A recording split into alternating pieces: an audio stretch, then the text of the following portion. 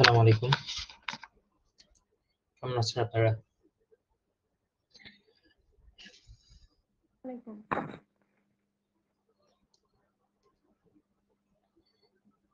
শারীন পরীক্ষা দিয়েছো? জি ভাইয়া, পরীক্ষা দিয়েছি একটু আগে।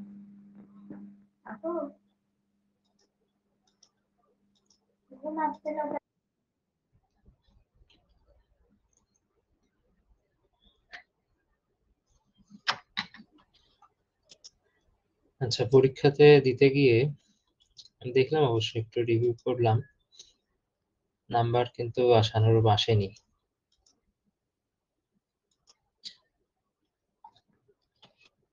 কি সমস্যা হলো পরীক্ষা দিতে যে এত নাম্বার কম আসলো? যেহেতু আজকে ম্যাথের প্রথম পরীক্ষা ছিল।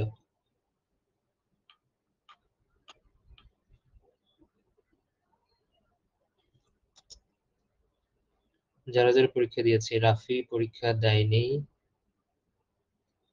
হৃদয় দিয়েছে, শারমিন দিয়েছে, নাম্বার ভালো আসেনি শারমিনের।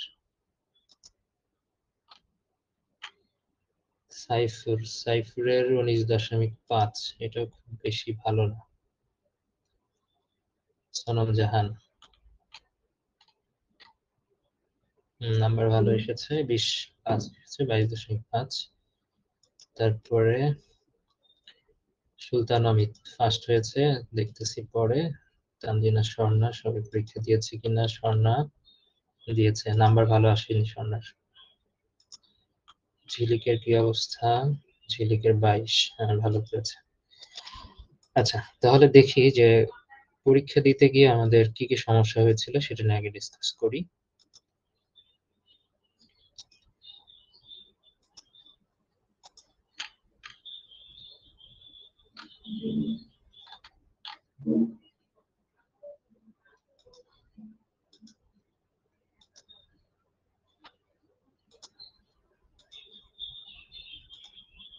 ওকে, এখানে প্রশ্ন দেখা যাচ্ছে, আমি প্রশ্নটা রিভিউ করছি, একবার দেখা দিচ্ছি কোনটাতে কার কি সমস্যা হয়েছে সেটা জানাবো।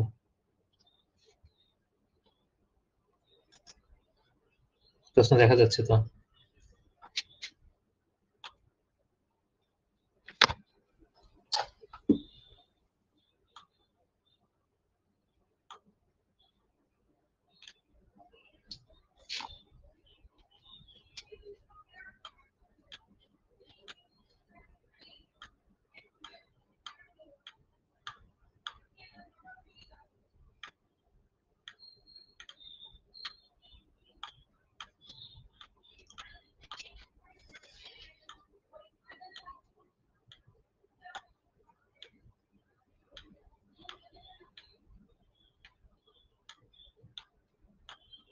কার কোনটাতে সমস্যা ছিল? ম্যাথে তো যে নিয়মগুলো করাইছি সেই নিয়মের বাইরে কোনো ম্যাথ দিইনি আমার যেটা মনে হচ্ছে। ঠিক আছে, নিয়মের বাইরে কোনো কিছু নাই, কিছু প্রশ্ন হয়তো বা ঘোরানো ছিল, পেঁচানো ছিল একটু, যেটা ডিরেক্ট আমি হয়তো সেটা বলি নাই ওই ধরনের। তো সেরকম তো কিছু কিছু থাকবে অবশ্যই। যে কোনো পরীক্ষায় তো সব এমসিকিউ নিয়ে আমরা আলোচনা করতে পারবো না, সব প্যাটার্ন নিয়েও আলোচনা, মানে প্যাটার্ন বলতে নিয়ম আলোচনা করা সম্ভব, কিন্তু প্রশ্নগুলো তো আলোচনা করা সম্ভব না। তো এর মধ্যে থেকে নাম্বার এতটা কম আসার কারণটা কি? 20-এর নিচে যারা পেয়েছে তাদের নাম্বারটা ভালো হয়নি।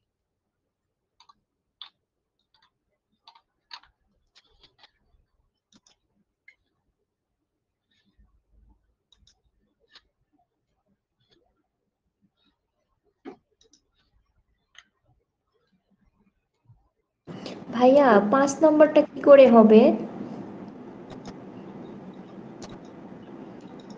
হয়তো। 5 নাম্বারটা না?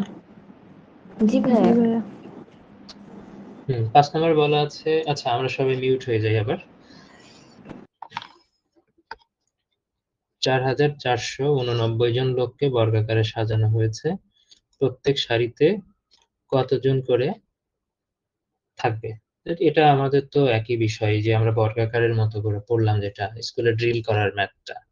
ঠিক আছে, অপোজিট, জাস্ট যে অপোজিট আমরা করব, সেটা হলো 4,489 জন, এটার বর্গমূল করব। এটার বর্গমূল করার জন্য যেটা ব্যাপারটা, বর্গমূলের নিয়ম আছে সেভাবে করা যায়। আর একটা হলো যে অপশনগুলোর দিকে যদি আমরা তাকাই, ঠিক আছে, এই অপশনগুলোর দিকে যদি তাকাই, তাহলে কিন্তু আমরা জানি যে বর্গমূল বা বর্গ সংখ্যা কোনটা হয়। একটা সংখ্যাকে ২ বার গুণন করলে সেটা বর্গ সংখ্যা হয়। তো এই অপশনগুলোর মধ্যে আমরা যদি সবগুলো অপশনের মধ্যে না যাই, শেষের অংশটুকুতে যদি যাই, শুধু শেষের অংশটুকুর দিকে তাকাই আমরা। ঠিক আছে? এখানে এতটুকুর মধ্যে যদি যাই, তো এখানে দেখতে পাই মোটামুটি অপশনগুলোর মধ্যে আমরা ৬৩ কে যদি ডাবল করি, ৬৩ কে যদি ডাবল করি, তাহলে আমরা ডাবল বলতে ডাবল গুণন করতে হবে। এখানে এদিকে তাকাইলে আমরা দেখতে পাচ্ছি ৩ তিরিক্কা ৯ হচ্ছে। আবার ৬৩ কে ২ বার গুণন করলে আমরা কিন্তু এর কাছাকাছি মান আসবে ৯ লাস্ট ডিজিটটা মিলে বাদবাকিগুলো মিলবে না। আবার যদি ৬৭ তে যাই, ৬৭ কে যদি ২ বার গুণন করি, তাহলে দেখা যাবে যে এটাও ৭ ৭ টা ৪৯ হচ্ছে ৯। আর একটা ডিজিট করলে মানে হিসাব করলে কিন্তু পরেরটাতে এটা মিলে যাবে। ঠিক আছে? এই সিরিয়ালে যদি ২ টা যাই, অর্থাৎ আমরা যদি বর্গমূলের যে জেনারেল নিয়ম আছে যে ৪৪৮৯ কে বর্গমূল যদি নাও করি, তারপরেও আমরা এই ডিজিট গুলোকে যদি আমরা ২ বার করে গুণন করে দেই, তাহলে কিন্তু মিলে যাবে। ঠিক আছে? এই ৬৭ কে ২ বার গুণন করলে আমাদের এটা মিলে যাবে। এই আর কিছু না। তারপরে এই ২ টা হিসেবেই যাওয়া লাগবে। কারণ হচ্ছে আমরা যদি এদিকে দেখি ৭ এর মধ্যে ২৯ না স্যার, গেলেও হবে। ২৯ স্যার। ২৯ নাম্বার। ওকে। ২৯ আচ্ছা ২৯ নাম্বারটা আমি শুনতে পাইলাম। পরেরটা কে যেন কি বলল? কত নাম্বার যেন বলল? ওটা শুনতে পাইনি।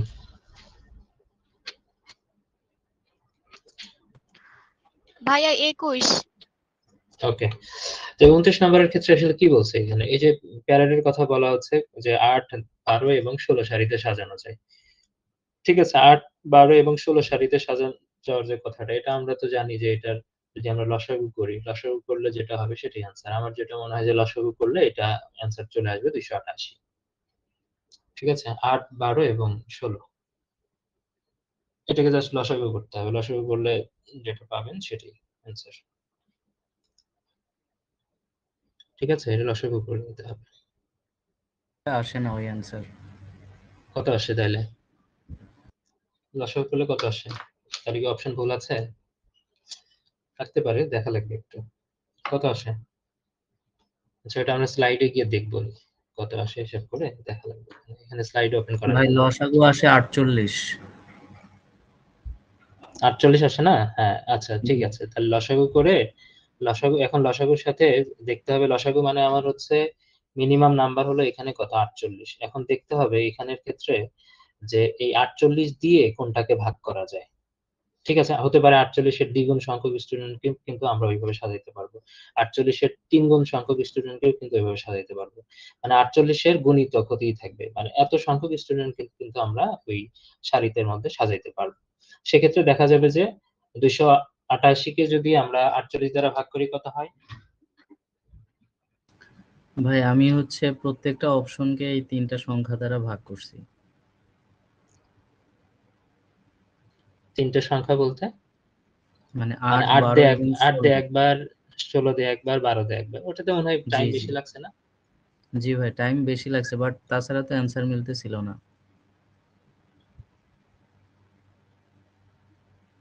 কেন মানে ৪৮ অ্যান্সার দিয়ে করলে মিলার মিলে নাই? মতন হচ্ছে আপনার অপশনই আসে না এখানে। ওই অপশনটা নাই। না, না ৪৮ যেটা মানে ৪৮ তুমি বললে হচ্ছে কত? লসাগু হলো ৪৮। তা ৪৮ দিয়ে ২৮৮ হ্যাঁ কে ভাগ করা যায় ভাইয়া না? ৪৮ দিয়ে ভাগ করলে ৬ আসে। হ্যাঁ, তাইলে ৬ গুণ। ওই হচ্ছে মানে ৪৮ জন যে স্টুডেন্ট ছিল মানে লসাগুটা অর্থাৎ ৪৮ এর ৬ গুণ সংখ্যক স্টুডেন্ট ছিল। ঠিক আছে? এই গুণিতক হিসেবে মানে রেজাল্ট হবে যেকোনোটা হতে পারে। ৪৮ থাক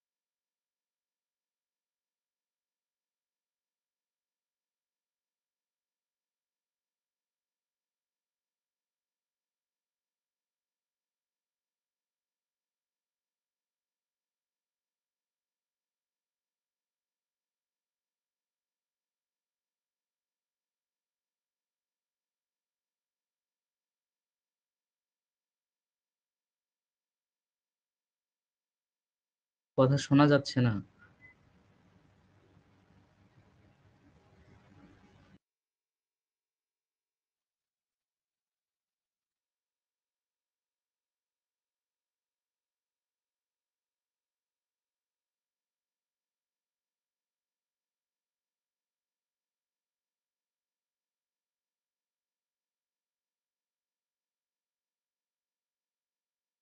ভাই আপনার কথা শোনা যাচ্ছে না।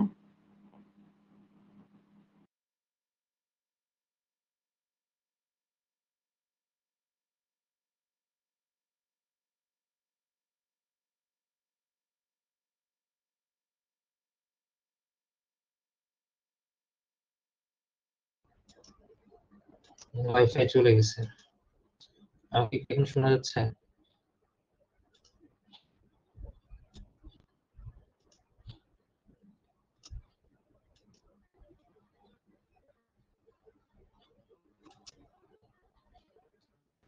ভাই শোনা যাচ্ছে এখন। ওয়াইফাই এর সাথে তো পারা যায় না, কখন হুট করে চলে যায় আসলে। ওকে, তারপরে 21 নাম্বারটা। 21 নাম্বারের মধ্যে বলা আছে চকলেট খাওয়ার কথা। 5 মিনিট, 15 মিনিট এবং 10 মিনিট অন্তর অন্তর চকলেট খাওয়ার কথা বলা আছে। তাহলে কত মিনিট পরে তারা একসাথে চকলেট খাবে? ঠিক আছে, তাহলে 5, 10 এবং 15 লসাগু আমরা করব। তো লসাগু করলে আমরা তো কত পাই? 30 পাই। তো সেটাই আনসার হবে এটা। ঠিক আছে, এই অন্তর অন্তর বেল বাজানোর ব্যাপারটা, ঘন্টা বাজানোর ব্যাপারটা একত্রে ঘটবে এটা বলা আছে। ঠিক আছে, তো ঘন্টা বাজানো নির্দিষ্ট সময় অন্তর অন্তর কোনো কাজ যেটাই হোক না কেন, সেটা আমরা যদি লসাগু করি তাহলে সেটার অ্যান্সার আমরা পেয়ে যাবো। ভাই 8 নাম্বারটা একটু দেখবো।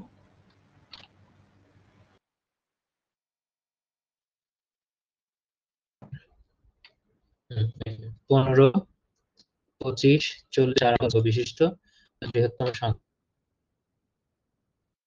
বৃহত্তম সংখ্যাটা আগে ধরে নিতে মানে বের করতে হবে। 4 অঙ্ক বিশিষ্ট বৃহত্তম সংখ্যা কত? 9999, এটা 9999। ওই যে একটা ম্যাথ আমরা করলাম যেটা ওই দিন, ঠিক আছে, যে 99,999 কে ওই রকমই প্রায়। ঠিক আছে, এটা জাস্ট 9999 হলো। তাহলে এখন আমাদের এই যে 15, 25, 40, 75 এগুলোর লসাগু বের করতে হবে। ঠিক আছে, এটা লসাগু বের করে নিয়ে যে লসাগুটা বের হয়, ঠিক আছে, ওই সংখ্যাটা দিয়ে আমরা 9999 কে আমরা ভাগ করব। ভাগ করলে যেটা ভাগশেষ থাকবে, ঠিক আছে, ভাগ করলে যেটা ভাগশেষ থাকবে, তাহলে ওই ভাগশেষ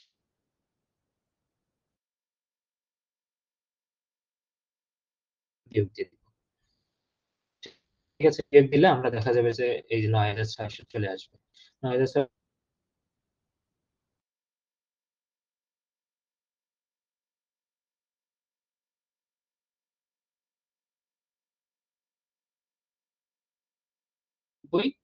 এটাকে যদি আমরা ওই বোঝা যাচ্ছে এটা হয়ে যাচ্ছে। বুঝতে পারছি?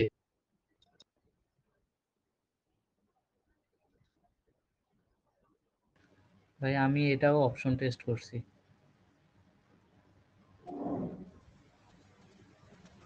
অপশন টেস্ট করে করছো, হয়েছে কিনা? জি হয়েছে এটা, মানে সময় লাগছে বেশি। অপশন টেস্ট করে হবে। অপশন টেস্ট দিয়ে যদি করো, কিন্তু ঘটনা হলো যে আমি যদি 15 দিয়ে অপশন টেস্ট করে করতে চাই, এখন 15টা অন্য যে কোনোর সাথে মিলতে পারে, আবার 25 দিয়ে অন্য আরেকটার সাথে মিলতে পারে, বা একাধিক সংখ্যার সাথে মিলতে পারে। কিন্তু আমি যদি লসাগু করি, লসাগু করলে কিন্তু একাধিক সংখ্যার সাথে মিলবে না। লসাগু করলে যেহেতু লসাগু মানেই হচ্ছে এই চারটাকে একসাথে করে আমি একটা ডিজিট নিয়ে আসছি।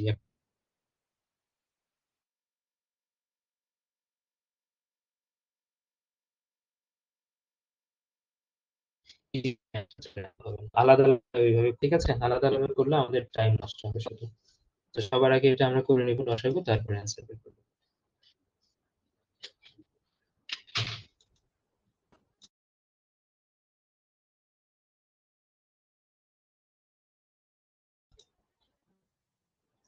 ক্লিয়ার?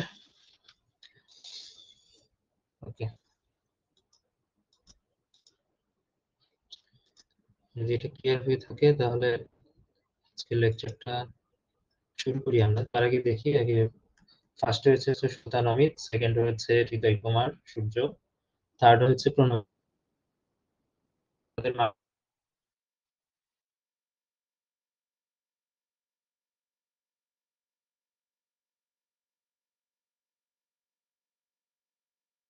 হচ্ছে না আমার এখানে।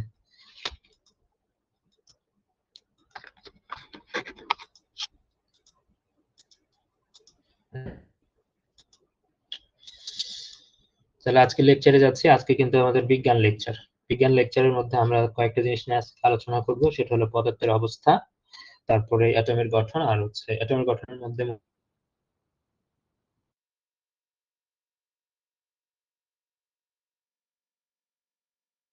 বলের বহুমুখী ব্যবহার।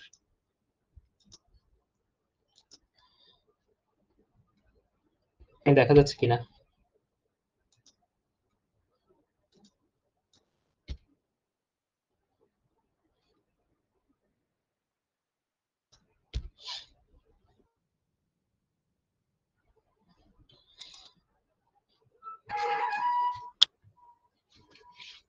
ওকে, তো প্রথমে যেটা আলোচনা করব আমরা সেটা হলো পদার্থের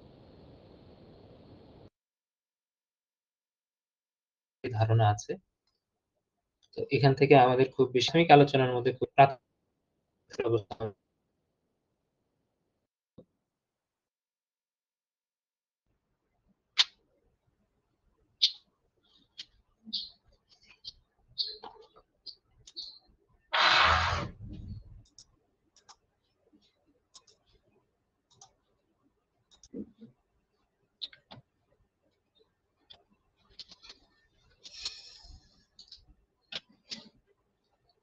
ওকে, আমরা আবার ফিরে আসলাম। ওয়াইফাই এর সমস্যায় পেইন গুলো নেওয়া যায় না, এই পেইন গুলো। আচ্ছা, শুনতে পাচ্ছি কিনা আমরা সবাই?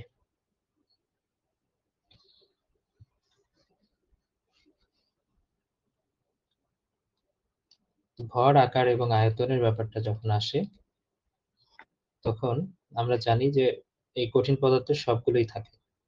ঠিক আছে, সবগুলোই থাকে। তরল পদার্থের মধ্যে শুধু আকারের কথা, নির্দিষ্ট আকার থাকে না।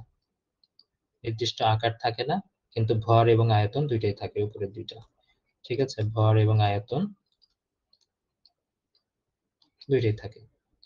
আর এদের ক্ষেত্রে কি হয়, আমরা জানি গ্যাসীয় পদার্থের ভর আছে কিন্তু নগণ্য। ঠিক আছে, একদম খুবই নগণ্য ভর থাকে, এটা বলা যাবে। আর নির্দিষ্ট আয়তন এবং আকার যেটা, এটা নির্দিষ্ট থাকে না। ঠিক আছে, নির্দিষ্ট থাকে না। তো ভর আছে, নির্দিষ্ট ভর আছে, নির্দিষ্ট ভর। গ্যাসীয় পদার্থের সবকিছুরই নির্দিষ্ট ভর আছে। ভর সবকিছুরই থাকবে, কারণ আমরা জানি একটা বস্তুর ভর কখনো চেঞ্জ হয় না। ঠিক আছে, ভর হলো ওই বস্তুর মধ্যে উপস্থিত মোট পদার্থের পরিমাণটাকে বলা হয় ভর। তাহলে একটা বস্তুর ভর কখনোই চেঞ্জ হয় না। সেটার ভর যদি কমও হয় না কেন, ভর কিন্তু থাকে। ঠিক আছে, এই জিনিসটা মনে রাখতে হবে। তারপরে আমরা জানি যে আন্তঃকণা আকর্ষণ বলের ব্যাপারটা। আন্তঃকণা আকর্ষণ বল, এই আন্তঃকণা আকর্ষণ বল, এটার সাথে সম্পর্ক কি? বিপরীত সম্পর্ক আছে আন্তঃআণবিক দূরত্বের। তো দুইটা একসাথে লিখবো, আন্তঃআণবিক দূরত্ব। অর্থাৎ দুইটা বস্তু যদি কঠিন পদার্থের মধ্যে বলি, তার মানে কি তারা পরস্পর পাশাপাশি অবস্থান করে। এদের মধ্যে আন্তঃআণবিক দূরত্ব কিন্তু খুবই কম থাকে। আবার এদের মধ্যে এরা কিন্তু একটু দূরে স্পেস নিয়ে অবস্থান করে। অর্থাৎ এদের আন্তঃআণবিক দূরত্ব এদের চেয়ে একটু বেশি থাকে, আর এদের মধ্যে আরো বেশি থাকে। তো দূরত্ব বেড়ে গেলে আমরা জানি কি আকর্ষণও কমে যায়, ভালোবাসাও কমে যায়। তো মানে দূরত্ব যদি বেড়ে যায় তাহলে কি আকর্ষণটাও কমে যায়। এই দূরত্ব বেড়ে গেছে, আকর্ষণ কমে গেল। ঠিক আছে, এরকম। তার মানে আন্তঃআণবিক দূরত্ব আমরা দেখতে পাচ্ছি কঠিন পদার্থের মধ্যে অনেক কম। তাহলে কম যদি হয় তার মানে আন্তঃআণবিক আকর্ষণ বলটা কি হবে? বেশি হবে। আর এদের পক্ষান্তরে এটা যদি আমরা চিন্তা করি যে আন্তঃআণবিক দূরত্ব সবচেয়ে বেশি এটার, তাহলে বায়বীয় পদার্থের আন্তঃআণবিক আকর্ষণ বল সবচেয়ে কম হবে। আর তরল যেহেতু মাঝামাঝি পজিশনে আছে, তার মানে এই কথাটা আমরা এইভাবে বলতে পারি যে কঠিনের চেয়ে, এখানে কঠিনের চেয়ে কম হবে, আর এটা হবে কঠিনের চেয়ে বেশি আন্তঃআণবিক দূরত্বটা। এই পয়েন্টগুলা একটু খেয়াল করতে হবে। এই দুইটা পয়েন্ট হচ্ছে পরস্পর বিপরীত জিনিস। আর এখানে আরেকটা জিনিস মনে রাখতে হবে যে এই পদার্থগুলোতে যদি আমরা তাপ প্রয়োগ করি বা চাপ প্রয়োগ করি তখন কি ঘটনা ঘটবে? তাপ এবং চাপ প্রয়োগ করার ব্যাপারটা সেটা হলো আমরা জানি যে এই কঠিন পদার্থের দিকে যদি আমরা তাকাই, এখানে যদি আমরা তাপ প্রয়োগ করি, তাপ প্রয়োগ করলে কি হবে? এর আয়তনটা কি সামান্য খুব কম পরিমাণ বৃদ্ধি পাবে। কারণ তাপ যখন আমরা দিব, এখানে হিট যখন দিব, তখন কি হবে? একটা মানে এই ভিতরের যে অণুগুলো আছে, ঠিক আছে? একটা একটা। তো এগুলোর মধ্যে যেহেতু খুব বেশি স্পেস নাই, তাহলে এরা কিন্তু খুব বেশি প্রসারিত হওয়ার সুযোগ পাবে না। খুব কম পরিমাণ প্রসারিত হবে। এইজন্য আয়তনটা কম বৃদ্ধি পায়। তো এটার ক্ষেত্রে যেহেতু স্পেস আছে, তাই একটু তরল পদার্থের কণাগুলোর মধ্যে স্পেস একটু বেশি থাকে। যার কারণে এদের কিন্তু আয়তনটা এদের চেয়ে কঠিনের চেয়ে একটু বেশি বৃদ্ধি পাবে। আর গ্যাসীয় পদার্থের যেহেতু কোনো রকম বাউন্ডারি থাকে না, তো এদের আয়তনটা কিন্তু মানে তাপ প্রয়োগ করলে আয়তনটা অনেক বেড়ে যায়। ঠিক আছে? এটা তাপ প্রয়োগের ব্যাপারটা। আর চাপ প্রয়োগের ব্যাপার, তাপ গেল, এখন চাপ প্রয়োগ। আমরা যদি চাপ প্রয়োগের কথা চিন্তা করি, যে আমরা চতুর্দিক থেকে যদি আমরা চাপ দেই, প্রেসার দেই, তাহলে চাপ প্রয়োগ করলে কি হয়? এগুলো যেহেতু মানে একটার সাথে আরেকটা কণা লেগেই আছে, তার মানে চাপ প্রয়োগ করে আমরা যদি এই পাশ থেকে চাপ দেই, এই পাশ থেকেও চাপ দেই, খুব বেশি এদেরকে কিন্তু সংকুচিত করা যাবে না। অর্থাৎ সংকোচন খুব কিছু হবে না। কারণ ভিতরের দিকে তো জায়গা নাই। কোন দিকে চাপবে এরা? আর এদের যেহেতু ভিতরে জায়গা আছে, তার মানে কিন্তু একটু চাপাচাপির জায়গা আছে। তার মানে হচ্ছে সংকোচন হবে এরা। ঠিক আছে? অর্থাৎ আয়তনটা মানে এখানে যখন আমরা চাপ প্রয়োগ করব, আয়তনটা হ্রাস পাবে। আর এখানে কিন্তু অত্যাধিক হ্রাস পাবে। অর্থাৎ তাপ প্রয়োগ করলে আর চাপ প্রয়োগ করলে এই ব্যাপারটা একটু মনে রাখতে হবে যে চাপ প্রয়োগে কি হয়? চাপ প্রয়োগে সংকোচনের সাথেই কিন্তু হচ্ছে আয়তনের সম্পর্ক। তাহলে চাপ প্রয়োগে আয়তন। আয়তন যদি আমরা লিখি যে কেমন হবে, তার মানে এখানে আয়তনও লিখতে পারি আর সাথে সাথে এই কথাটাও লিখতে পারি যে সংকুচিত হয় না। এখানে লিখতে পারি এটা সংকুচিত হয় না, তার মানে আয়তন খুব একটা হ্রাস পায় না। এটা সংকুচিত হয় না, তার মানে আয়তন কি হয় না? আয়তন হ্রাস পায় না, হ্রাস পায় না। আর এটাতে কি হয়? যেহেতু সংকোচন হয়, ঠিক আছে, মানে মোটামুটি ওটার চেয়ে একটু সংকোচন হয়, তাহলে আয়তন হ্রাস কিন্তু পাই একটু হলেও কঠিন পদার্থের চাপ প্রয়োগে।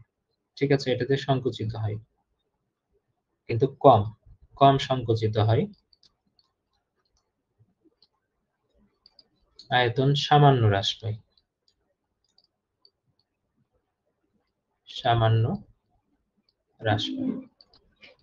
আর এটার ক্ষেত্রে আমরা লিখতে পারি আয়তন অনেক কমে যায়। বেশি সংকুচিত হয়, আয়তন অনেক কমে যায়। এটা লিখব বেশি সংকুচিত হয়, আর এটা হচ্ছে আয়তন অনেক কমে যায়। এটা গেল। এটার পরে যদি আমরা আসি যে মানে তাপ প্রয়োগের ব্যাপারটা, তাপ প্রয়োগটা আমি এখানেই লিখছি, পরের স্লাইডে গেলাম না। তাপ প্রয়োগের ব্যাপারটা, তো তাপ প্রয়োগ করলে কি হয়? আমরা কিছুক্ষণ আগে দেখলাম যে আয়তনের সাথে সম্পর্কিত। তাপ প্রয়োগ করলে এদের কি হয় না? আয়তন খুব কম বৃদ্ধি পায়, বৃদ্ধি পাওয়ার সাথে সম্পর্কিত। তাপের সাথে হলো বৃদ্ধি পাওয়ার সাথে সম্পর্কিত। তাপ দিলে যে আয়তনটা বাড়ে না কমে। তার মানে হচ্ছে যে আয়তনটা খুব কম বৃদ্ধি পায়। আয়তন খুব কম বৃদ্ধি পায়। আয়তন খুব কম বৃদ্ধি পায়। এটাতে আয়তন বৃদ্ধিটা হয় কঠিনের চেয়ে বেশি, স্বাভাবিকভাবে বেশি হবে। কঠিনের চেয়ে বেশি, আর এটা হবে অনেক বেশি। বাস, এগুলো ছিল একদম মানে থিওরিটিক্যাল পড়া, যেগুলো আমরা আগেও পড়েছি। খালি জাস্ট এগুলা এই অধ্যায়ের সাপেক্ষে, মানে অধ্যায়ের জন্য যেহেতু আমাদের এটা করতে হয়, রিভিউ করতে হয়, এই জন্য বক্স আকারে এটা রাখা। তো এখান থেকে কিন্তু উদাহরণগুলো একদম গুরুত্বপূর্ণ। অর্থাৎ কঠিন থেকে তরলের ট্রান্সফরমেশন, তরল থেকে বায়বীয়, আবার উল্টা করলে বায়বীয় থেকে তরল, তরল থেকে কঠিন। এই ট্রান্সফরমেশন গুলোর নাম এবং এই ট্রান্সফরমেশন হতে কি করতে হয়, কত তাপ দিতে হয়, কত চাপ দিতে হয়, তাপ বাড়াইতে হয় না কমাইতে হয়, কোন পদার্থের জন্য তাপ বেশি বা কম, এই জিনিসগুলো জানতে হয়। তো এটা যদি আমাদের লেখা শেষ হয়ে যায়, then পরের পেজে যাচ্ছি। পরের পেজে গিয়ে আমরা এই ছকটাতেই মানে ছক যেটা আছে ছকটাই কন্টিনিউ করব, হ্যাঁ? তবে সেগুলো হচ্ছে উদাহরণ দিয়ে আমরা লিখবো।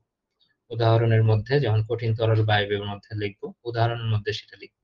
এর পরের ছকটা হলো উদাহরণ। তা আমি উদাহরণ হিসেবে ওইভাবে আমি আর লিখছি না, সলভ করছি না, আপনারা সলভের মধ্যে এটা কন্টিনিউ করেন। উদাহরণের মধ্যে আমি বরফ, পানি এবং জলীয় বাষ্প পরে লিখবো, তার আগে কারণ এটা একটা বিশ্লেষণ আছে। তো কঠিনের মধ্যে লিখবেন হচ্ছে, কঠিনের মধ্যে লিখবেন হলো মোম। মোম, মোমটা হচ্ছে কঠিন। তো এখানে একটু লিখে নিবেন যে এটা হচ্ছে, মোমটা আসলে কি জিনিস, বিভিন্ন হাইড্রোকার্বনের মিশ্রণ। ঠিক আছে, হাইড্রোকার্বনের মিশ্রণ।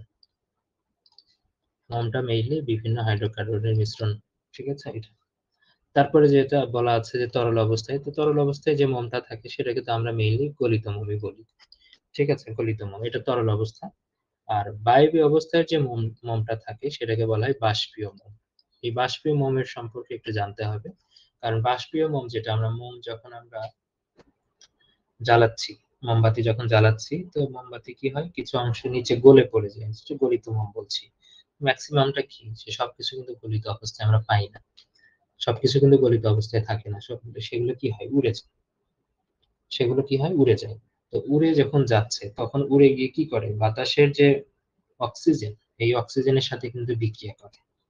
ঠিক আছে, তো বাষ্পীয় মোমের মধ্যে আসলে কি থাকে, বাষ্প যেহেতু বলা আছে, তার মানে হচ্ছে এটা হচ্ছে জলীয় বাষ্প মেইনলি। ঠিক আছে, তো এটা কি করে, এই বাষ্পীয় মোমটা আমরা সাইডে যদি একটু লিখি এখানে, যে প্লাস, নিচেই লিখি প্লাস অক্সিজেন, এটা অক্সিজেনের সাথে বিক্রিয়া করে, অক্সিজেনের সাথে বিক্রিয়া করে কি করে, কার্বন ডাই অক্সাইড এবং জলীয় বাষ্প তৈরি হয়। জলীয় বাষ্প বলতে পানি, পানির মতো যে পানির কণা যেটা থাকে সেটা। ঠিক আছে, তো বাষ্পীয় মোমের সাথে এই মোমটা কি করে, অক্সিজেনের সাথে বিক্রিয়া করে কার্বন ডাই অক্সাইড তৈরি করে, এটা পরীক্ষায় আসতে পারে। যে মোমবাতি জ্বালালে এটা যে রাসায়নিক পরিবর্তন, এটা অবশ্যই রাসায়নিক পরিবর্তন আমরা দেখতে পাচ্ছি। এটা যে রাসায়নিক পরিবর্তন হয়, রাসায়নিক পরিবর্তনের ফলে কি উৎপন্ন হয়, কি উৎপন্ন হয়, আমরা দেখতে পাচ্ছি কার্বন ডাই অক্সাইড উৎপন্ন হয়। কার্বন ডাই অক্সাইড উৎপন্ন আমরা জানি যে কোনো কিছু পোড়ালে এটা বাতাসের অক্সিজেনের সাথে মানে বিক্রিয়া করে ম্যাক্সিমাম সময় কার্বন ডাই অক্সাইড উৎপন্ন করে। ঠিক আছে, এইটা যেটা আছে, এই উদাহরণটা এখানে আমরা ক্লোজ করে দিব। এটা পরের উদাহরণ যেটা লিখবো, পরের উদাহরণে আমাদের অনেক বিশ্লেষণ থাকবে। যদি এই উদাহরণটা আমাদের অনেক পরিচিত উদাহরণ, সেটা আমরা ভালো করে জানি, আগে থেকে আমরা পড়েছি সেই উদাহরণটা। যেমন আমরা জানি যে বরফ, বরফ এটা হচ্ছে কঠিন অবস্থায় থাকে। তারপর তরল অবস্থায় সেটাকে বলা হয় পানি, আর যেটা বাষ্পীয় অবস্থায় থাকে সেটাকে বলা হয় জলীয় বাষ্প। ওকে, তো এখান থেকে আমরা তিনটা ট্রান্সফরমেশন শিখব। ঠিক আছে, এটা বরফ হচ্ছে কঠিন, তারপরে এটা তরল, এটা বায়ু। তো বরফ আমরা জানি যে বরফ একটা নির্দিষ্ট তাপমাত্রায় কিন্তু কি হয়,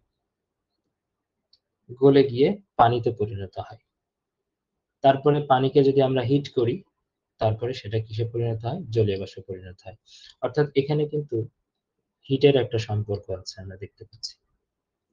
ঠিক আছে, আমরা যদি হিট বৃদ্ধি করি তাহলে পানি হচ্ছে, যদি আবার পানিতে হিট দেই, আমরা তাপমাত্রা দেই, তাহলে কি হবে, সেটা জলীয় বাষ্পে পরিণত হচ্ছে।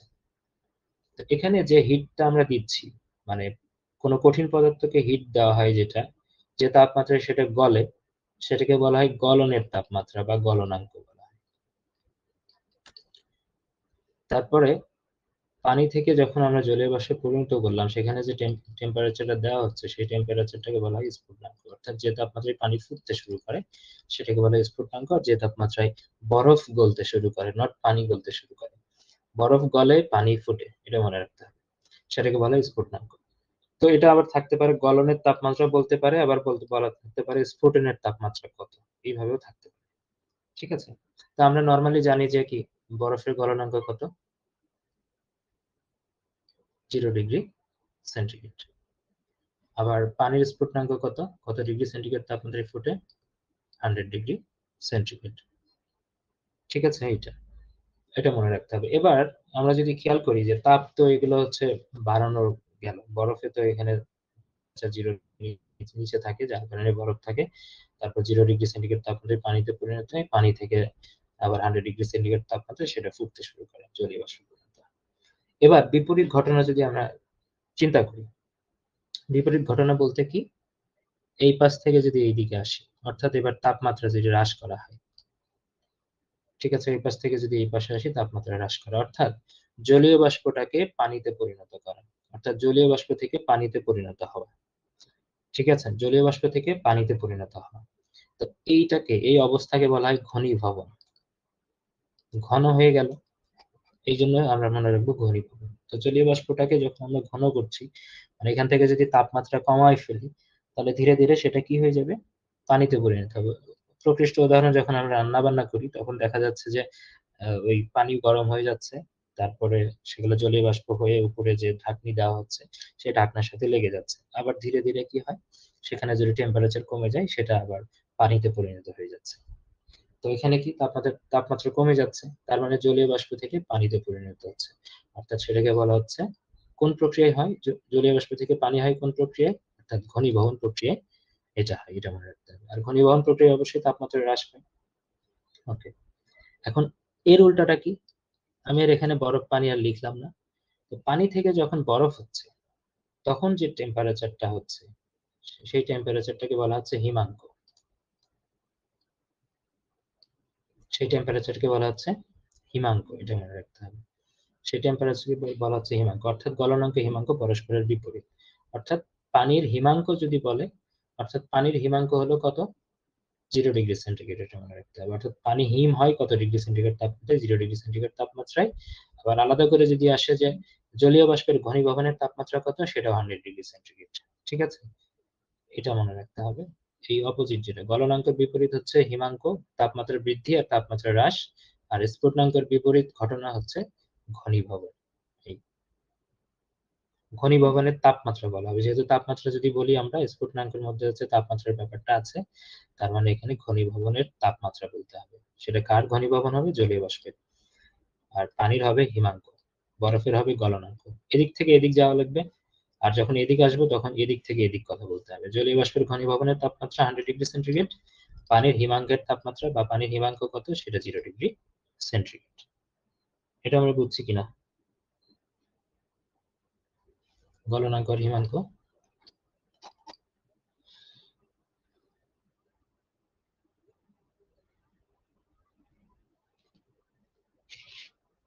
জি ভাইয়া বুঝেছি। ওকে, এবার এখানে যেহেতু এই যে স্ফুটনাঙ্কর সাথে গলনাঙ্কের সাথে হিমাঙ্ক টার্মটা ভালোভাবে মিলে, ঘনীভবনের সাথে স্ফুটনাঙ্ক এই টার্মটা ভালোভাবে মিলে না। ঠিক আছে, যদি অপোজিটে চিন্তা করি, এই জন্য স্ফুটনাঙ্ক কিন্তু আর একটা নামে ডাকা হয় স্ফুটনাঙ্ককে। ঠিক আছে, সেটাকে বলা হয় বাষ্পীভবনের তাপমাত্রা। বাষ্পীভবন, ঠিক আছে। অর্থাৎ বাষ্পীভবন মানে আমরা এখানে বুঝতেই পারছি যে পানি যে তাপমাত্রায় বাষ্পে পরিণত হচ্ছে সেটাকেই বাষ্পীভবনের তাপমাত্রা, বা সেটাই তো স্ফুটনাঙ্ক। তার মানে স্ফুটনাঙ্ককে আমরা এখানে বাষ্পীভবনও বলতে পারি। ঠিক আছে, অর্থাৎ পানি এখানে বাষ্পীভবন হচ্ছে 100°C তাপমাত্রায়, আবার এখানে জলীয় বাষ্প ঘনীভবন হচ্ছে সেটা 100°C তাপমাত্রায়। তবে এটার বিপরীত হলো তাপমাত্রা হ্রাস, ওটা হচ্ছে তাপমাত্রা বৃদ্ধি, তাপমাত্রা বৃদ্ধি ঘটে। তো এবার এখানে আমরা দুইটা জিনিস দেখতে পাচ্ছি। কোন দুইটা জিনিস এখানে দেখতে পাচ্ছি, একটা পাচ্ছি হলো এই বাষ্পীভবন, আর একটা পাচ্ছি হলো ঘনীভবন।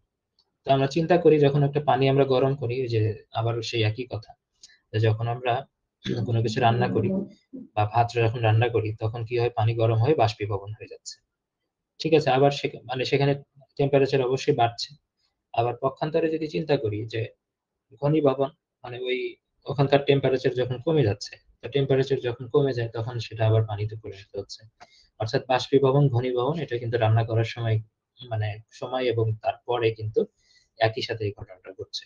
তবে এই যে ঘটনাটা ঘটলো, এই ঘটনা দিয়েই কিন্তু একটা কাজ করা হয়। এই দুইটা ঘটনা যখন একসাথে ঘটে, ঠিক আছে, এই দুইটা ঘটনা বাষ্পীভবন এবং ঘনীভবন, এই দুইটা যখন একসাথে ঘটে তখন সেটাকে বলা হয় পাতন। ঠিক আছে, এই দুইটাকে মানে দুইটা ঘটনাকে একসাথে যখন বলা হবে, একসাথে বললে সেটা হয়ে যাবে, সেটার নাম হলো পাতন। অর্থাৎ পাতন প্রক্রিয়ায় এই দুইটা কাজই করা হয়।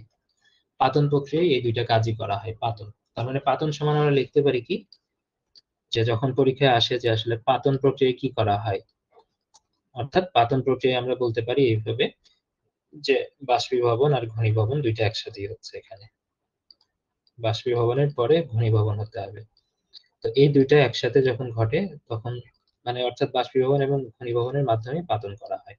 অর্থাৎ পাতনের সাথে সম্পর্কিত কি, তরল পদার্থ অবশ্যই। তরল থেকে সেটা বাষ্পে পরিণত হচ্ছে এবং বাষ্প থেকে আবার তরলে পরিণত হচ্ছে। এই দুইটা একসাথে যখন করা হয় তখন সেটাকে বলা হয় পাতন।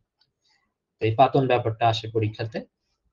তার মানে আমরা তরল থেকে কি দিলাম, তরল থেকে যখন বাষ্প হলো, এখানে হলো বাষ্পীভবন। তারপরে উল্টা যদি আমরা চিন্তা করি তাহলে এখানে হলো ঘনীভবন। ঠিক আছে, এই দুইটা মিলে হলো পাতন, এটা মনে রাখতে হবে। তো পাতন যখন আসলো, তো পাতনের সাথে আমাদের সম্পর্কিত যেটা খুবই ইম্পর্টেন্ট, এটা পরীক্ষায় আসে অনেক বেশি, এই অধ্যায় থেকে এটা অনেক বেশি পরীক্ষা এসেছে, সেটা হলো ঊর্ধ্বপাতন।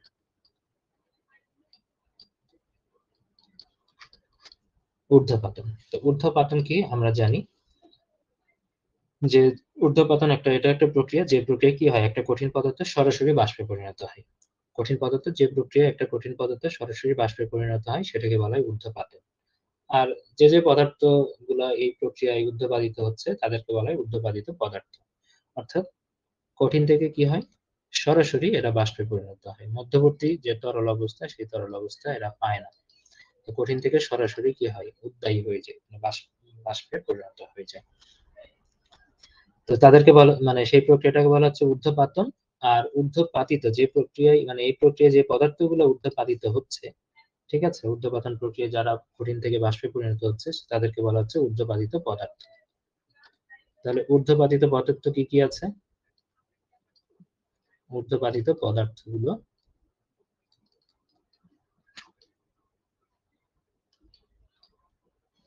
তো সেইগুলো একটু নাম জানতে হবে আমাদের, এই ইম্পর্টেন্ট কিন্তু এগুলা। ঠিক আছে, এই উদাহরণগুলো কিন্তু সবগুলো ইম্পর্টেন্ট, ভালোভাবে মনে রাখবো। এটা হলো নিশাদল। তো নিশাদলের সংকেতটা মাঝে মাঝে পরীক্ষায় আসে, তো নিশাদলের সংকেতটা একটু দরকার, সেটা হচ্ছে অ্যামোনিয়াম ক্লোরাইড। অ্যামোনিয়াম ক্লোরাইডকে যে নিশাদল বলে এটা জানা দরকার। ঠিক আছে, এটা সহজ একটা সংকেত, এই জন্য এটা দেওয়া হলো। বাদ বাকি যেগুলো আছে সেগুলো সবগুলো না জানলেও চলবে। যেমন হলো কর্পূর, নামটা দিয়ে যথেষ্ট। তারপরে ন্যাপথালিন,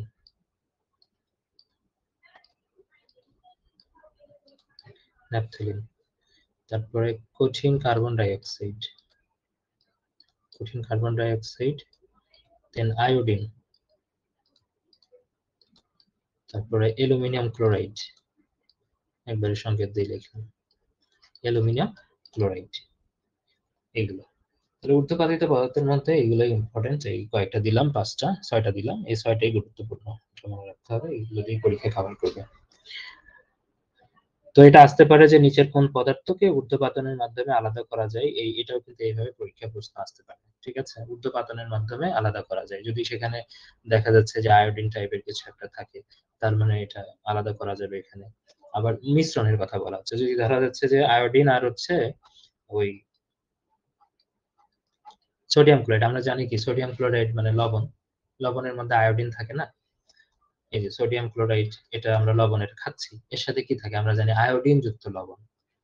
তো এখন যদি পরীক্ষায় আসে যে আয়োডিন যুক্ত লবণ থেকে আয়োডিন পৃথক করার পদ্ধতি কোনটা, কোন পদ্ধতিতে আমরা পৃথক করতে পারবো, তার মানে ডেফিনেটলি এটা ঊর্ধ্বপাতন প্রক্রিয়ায় আমরা করতে পারবো, যেহেতু ঊর্ধ্বপাতিত পদার্থ হচ্ছে আয়োডিন। তার মানে এটা যদি পরীক্ষায় আসে যে খাবার লবণ থেকে আয়োডিনকে কোন প্রক্রিয়ায় পৃথক করা যায়, তার মানে এটা নরমালি যে ঊর্ধ্বপাতিত পদার্থ কিন্তু এইভাবে প্রশ্ন আসতে পারে, তো এটাতে অ্যান্সার আমরা ইজিলি পারবো। যদি একটু ঘুরাইয়া দেয় তাহলে কিন্তু এইভাবে করতে হবে অ্যান্সার। ঠিক আছে, আবার আলাদাও থাকতে পারে যে যদি একটা মিশ্রণ বলা থাকে যে নিশাদলের সাথে নিশাদল আর লবণের একটা মিশ্রণ তৈরি করা হয়েছে, মানে অ্যামোনিয়াম ক্লোরাইড আর হচ্ছে সোডিয়াম ক্লোরাইডের মিশ্রণ। ঠিক আছে, তো সেখান থেকে আপনি হচ্ছে এই যে নিশাদল কিভাবে পৃথক করবেন, বা নিশাদল ঊর্ধ্বপাতন প্রক্রিয়া পৃথক করা যাবে কিনা, অবশ্যই যাবে, এটা দেখতে হচ্ছে।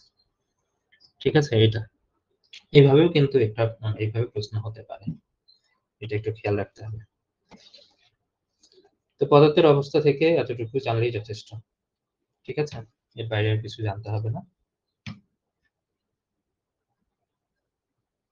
তো এখানে আরেকটা জিনিস আমি বলে দিই, এই যে এই আলোচনার ক্ষেত্রে যদি এইদিকে চলে গেলাম, এখানে এই যে এখানে একটু আলোচনা আছে, এই আলোচনাটুকু একটু বলে দিই, বলে দিলে বুঝতে পারবো এটা। ঠিক আছে, এখানে এই যে গলনাঙ্ক এবং স্ফুটনাঙ্ক দুইটা কথা বলা আছে, আচ্ছা এটা আমি শেষে আমি লিখিয়ে দিচ্ছি, যেহেতু এখানে আমি আলোচনা করতে ভুলে গেলাম।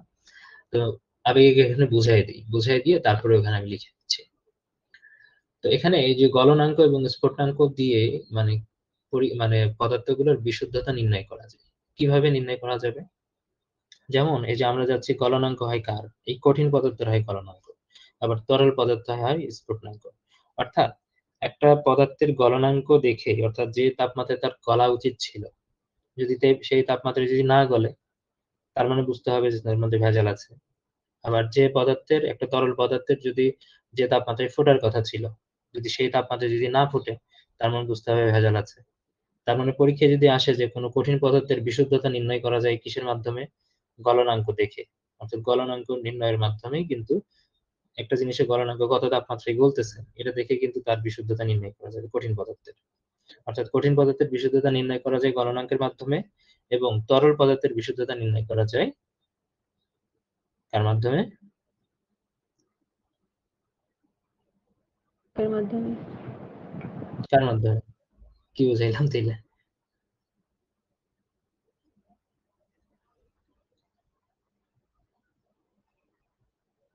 কে বলবো? কার মাধ্যমে নির্ণয় করা যায়? পাতনের এর মাধ্যমে। ভাইয়া ভাইয়া কঠিন পদার্থেরটা গলনাঙ্ক আর তরল পদার্থেরটা স্ফুটনাঙ্ক। হ্যাঁ, এটাই হবে। এটা আমরা মনে রাখবো। ঠিক আছে? যে কঠিন পদার্থের ক্ষেত্রে হচ্ছে মানে গলনাঙ্ক যেহেতু আমরা কঠিন পদার্থের আমরা গলনাঙ্ক দেখে আমরা বুঝতে পারবো নির্দিষ্ট তাপমাত্রায় সেটা গলছে কিনা। যদি না গলে বুঝবো যে ওর মধ্যে ভেজাল মিশ্রণ করা আছে। অবিশুদ্ধ তার মানে বিশুদ্ধতা অবিশুদ্ধতা নির্ণয় করা যাচ্ছে কঠিন পদার্থের গলনাঙ্ক দেখে। আর তরল পদার্থ একটা তরল পদার্থ ওই তাপমাত্রায় যদি না ফুটে তার মানে বুঝতে হবে ওর মধ্যে অনেক ভেজাল টেজাল মিশানো আছে। তো যার কারণে আমরা বলতে পারি যে তরলের স্ফুটনাঙ্ক দেখে আমরা তরলের বিশুদ্ধতা নির্ণয় করতে পারবো। ঠিক আছে? এটা মনে রাখতে হবে। তো সেক্ষেত্রে আমরা কিভাবে বুঝবো যদি একটা জিনিসের গলনাঙ্ক যদি দেখা যাচ্ছে যে বরফের গলনাঙ্ক 0°, এটা দেখা যাচ্ছে যে 0°-র আগেই গলে গেল। ঠিক আছে? 0° মানে ভেজাল মিশ্রিত হলে কিন্তু দেখা যাবে যে বরফের মানে গলনাঙ্কের ক্ষেত্রে কি হয়? যদি এই বরফের মধ্যে মানে যদি ভেজাল মিশ্রিত থাকে তাহলে দেখা যাবে যে ওই 0°-তে পৌঁছানোর আগে সেটা গলে যাবে। ভালো না যে। ঠিক আছে? অর্থাৎ যে টেম্পারেচারের মানে রাইট টেম্পারেচার যাওয়ার আগেই সেটা ভেঙে যাবে, গলে যাবে। ভেঙে যাওয়া বলতে আমি বলতেছি গলে যাওয়ার কথা বলছি। আর যখন স্ফুটনাঙ্কের ব্যাপারটা হবে যে পানিতে যদি ভেজাল থাকে তার মানে হচ্ছে 100°C তাপমাত্রা সে ফোটা শুরু করবে না। মানে একটু বেশি টেম্পারেচার লাগবে। 100 বা 101 বা 2, 3, 4 এরকম লাগতে পারে। অর্থাৎ স্ফুটনাঙ্ক কিন্তু তখন বেড়ে যায়। ভেজাল মিশ্রিত হয়ে গেলে স্ফুটনাঙ্ক কিন্তু বেড়ে যায়। আর যদি ভেজাল মিশ্রিত যদি থাকে কোনো কঠিন পদার্থের মধ্যে তার কিন্তু গলনাঙ্ক কমে যায়। এটা মনে রাখতে হবে। ঠিক আছে? মানে গলনাঙ্ক কমে যায়। মানে এটা নির্দিষ্ট তাপমাত্রায় যাওয়ার আগেই ভেঙে যাচ্ছে। কারণ ভিতরে জিনিসপত্র মানে এক্সট্রা করে হচ্ছে ভেজাল মিশানো আছে। তার মানে ওর নিজস্ব কাঠামো ধরে রাখতে পারে না। ওই টেম্পারেচারে যাওয়ার আগেই দেখা যাচ্ছে গলে যায়। ঠিক আছে? আর পানিরটা কি হয়? পানির মধ্যে যেহেতু ভেজাল থাকে অন্যান্য পদার্থগুলোকে ফুটানো লাগে। যার কারণে এখানে টেম্পারেচারটা আরো বেশি লাগে। তো এটা একটু মনে রাখবো। তো শেষে জাস্ট এই কথাটা লিখতে পারি যদি এখানে জায়গা না থাকে তাহলে এখানে লিখতে পারি যে গলনাঙ্ক এবং স্ফুটনাঙ্ক যেটা বলা হলো গলনাঙ্ক এবং স্ফুটনাঙ্ক। তাহলে এটা দিয়ে লিখতে পারি কি? এর মাধ্যমে কঠিন পদার্থের বিশুদ্ধতা নির্ণয় করা যায়। গলনাঙ্ক লিখি। এর মাধ্যমে কঠিন পদার্থের বিশুদ্ধতা নির্ণয় করা যায়।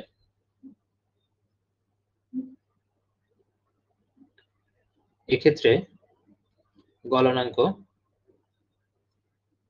বিশুদ্ধ থেকে কম হয়। মানে গলনাঙ্ক যেটা মানে বিশুদ্ধ থেকে কি কম হয় সেটা আমি বুঝাইলাম। এক্ষেত্রে গলনাঙ্ক বিশুদ্ধ থেকে কম হয়। বিশুদ্ধ যে টেম্পারেচারটা ওই টেম্পারেচার থেকে কম হয় সাধারণত।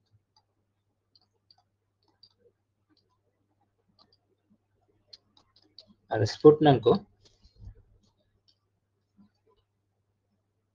কি এর মাধ্যমে তরল পদার্থের বিশুদ্ধতা নির্ণয় করা যায়। এর মাধ্যমে তরল পদার্থের বিশুদ্ধতা নির্ণয় করা যায়।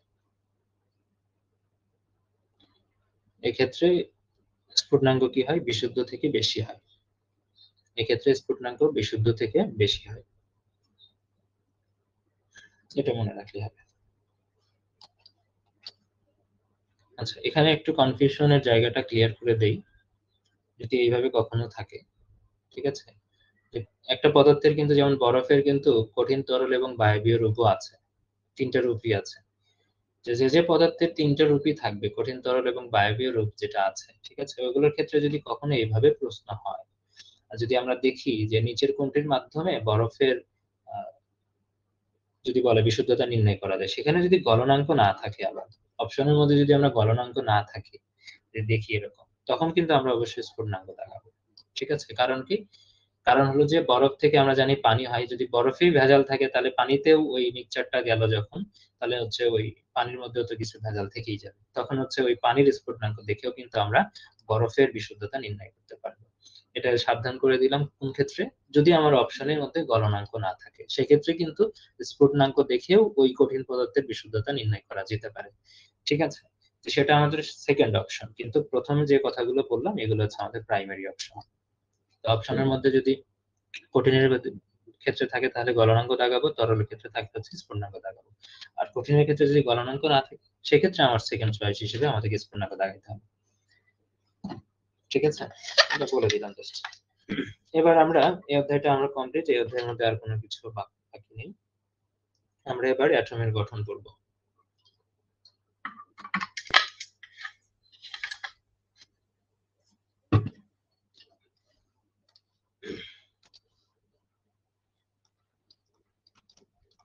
অ্যাটমের গঠন ও মৌলিক কণা একবারে লিখে, কারণ এর মধ্যে অ্যাটমের গঠনের মধ্যেই কিন্তু মৌলিক কণিকা নিয়ে আলোচনা করা আছে। অ্যাটমের গঠন ও মৌলিক কণা। অ্যাটম যেহেতু আমরা পড়ছি, এটা মেইনলি আগেরটা বললাম হচ্ছে পদার্থ, পদার্থের অবস্থা। তো অ্যাটমের কথা যদি না বলে যদি আমরা বলি যে পদার্থের গঠন, তো পদার্থের গঠনে কিন্তু বলা যায়, কারণ হচ্ছে যে পদার্থের মধ্যেই কিন্তু অ্যাটম গুলো থাকে। ঠিক আছে, তাহলে একটা পদার্থ আমরা জানি যে মেইনলি অণু এবং পরমাণু নিয়ে গঠিত হয়। ঠিক আছে, অণু এবং পরমাণু নিয়ে গঠিত হয় একটা পদার্থ। তো এখানে যেহেতু অধ্যায়ের নাম অ্যাটম বলেছে, অ্যাটম বলতে তো নরমালি আমরা পরমাণুকেই বুঝাবো। তো যেহেতু একটা পদার্থ অণু এবং পরমাণু নিয়ে গঠিত হয়, তাহলে অণু এবং পরমাণুর একটু বেসিক জিনিস একটু জানতে হয় আমাদের। ঠিক আছে, এই জন্য আমরা একপাশে লিখবো হলো অণু, অণুর ইংলিশ হলো মলিকিউল,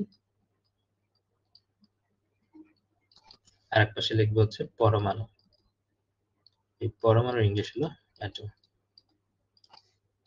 জাস্ট এটা সম্পর্কে একটু প্রাথমিক কিছু তথ্য এমসিকিউ আকারে আসে, এই জিনিস লেখা, এই জন্য লিখতে হবে আমাদের। আমরা জানি যে অণু কাকে বলে? মৌলিক ও যৌগিক পদার্থের ক্ষুদ্রতম কণা। মৌলিক ও যৌগিক পদার্থের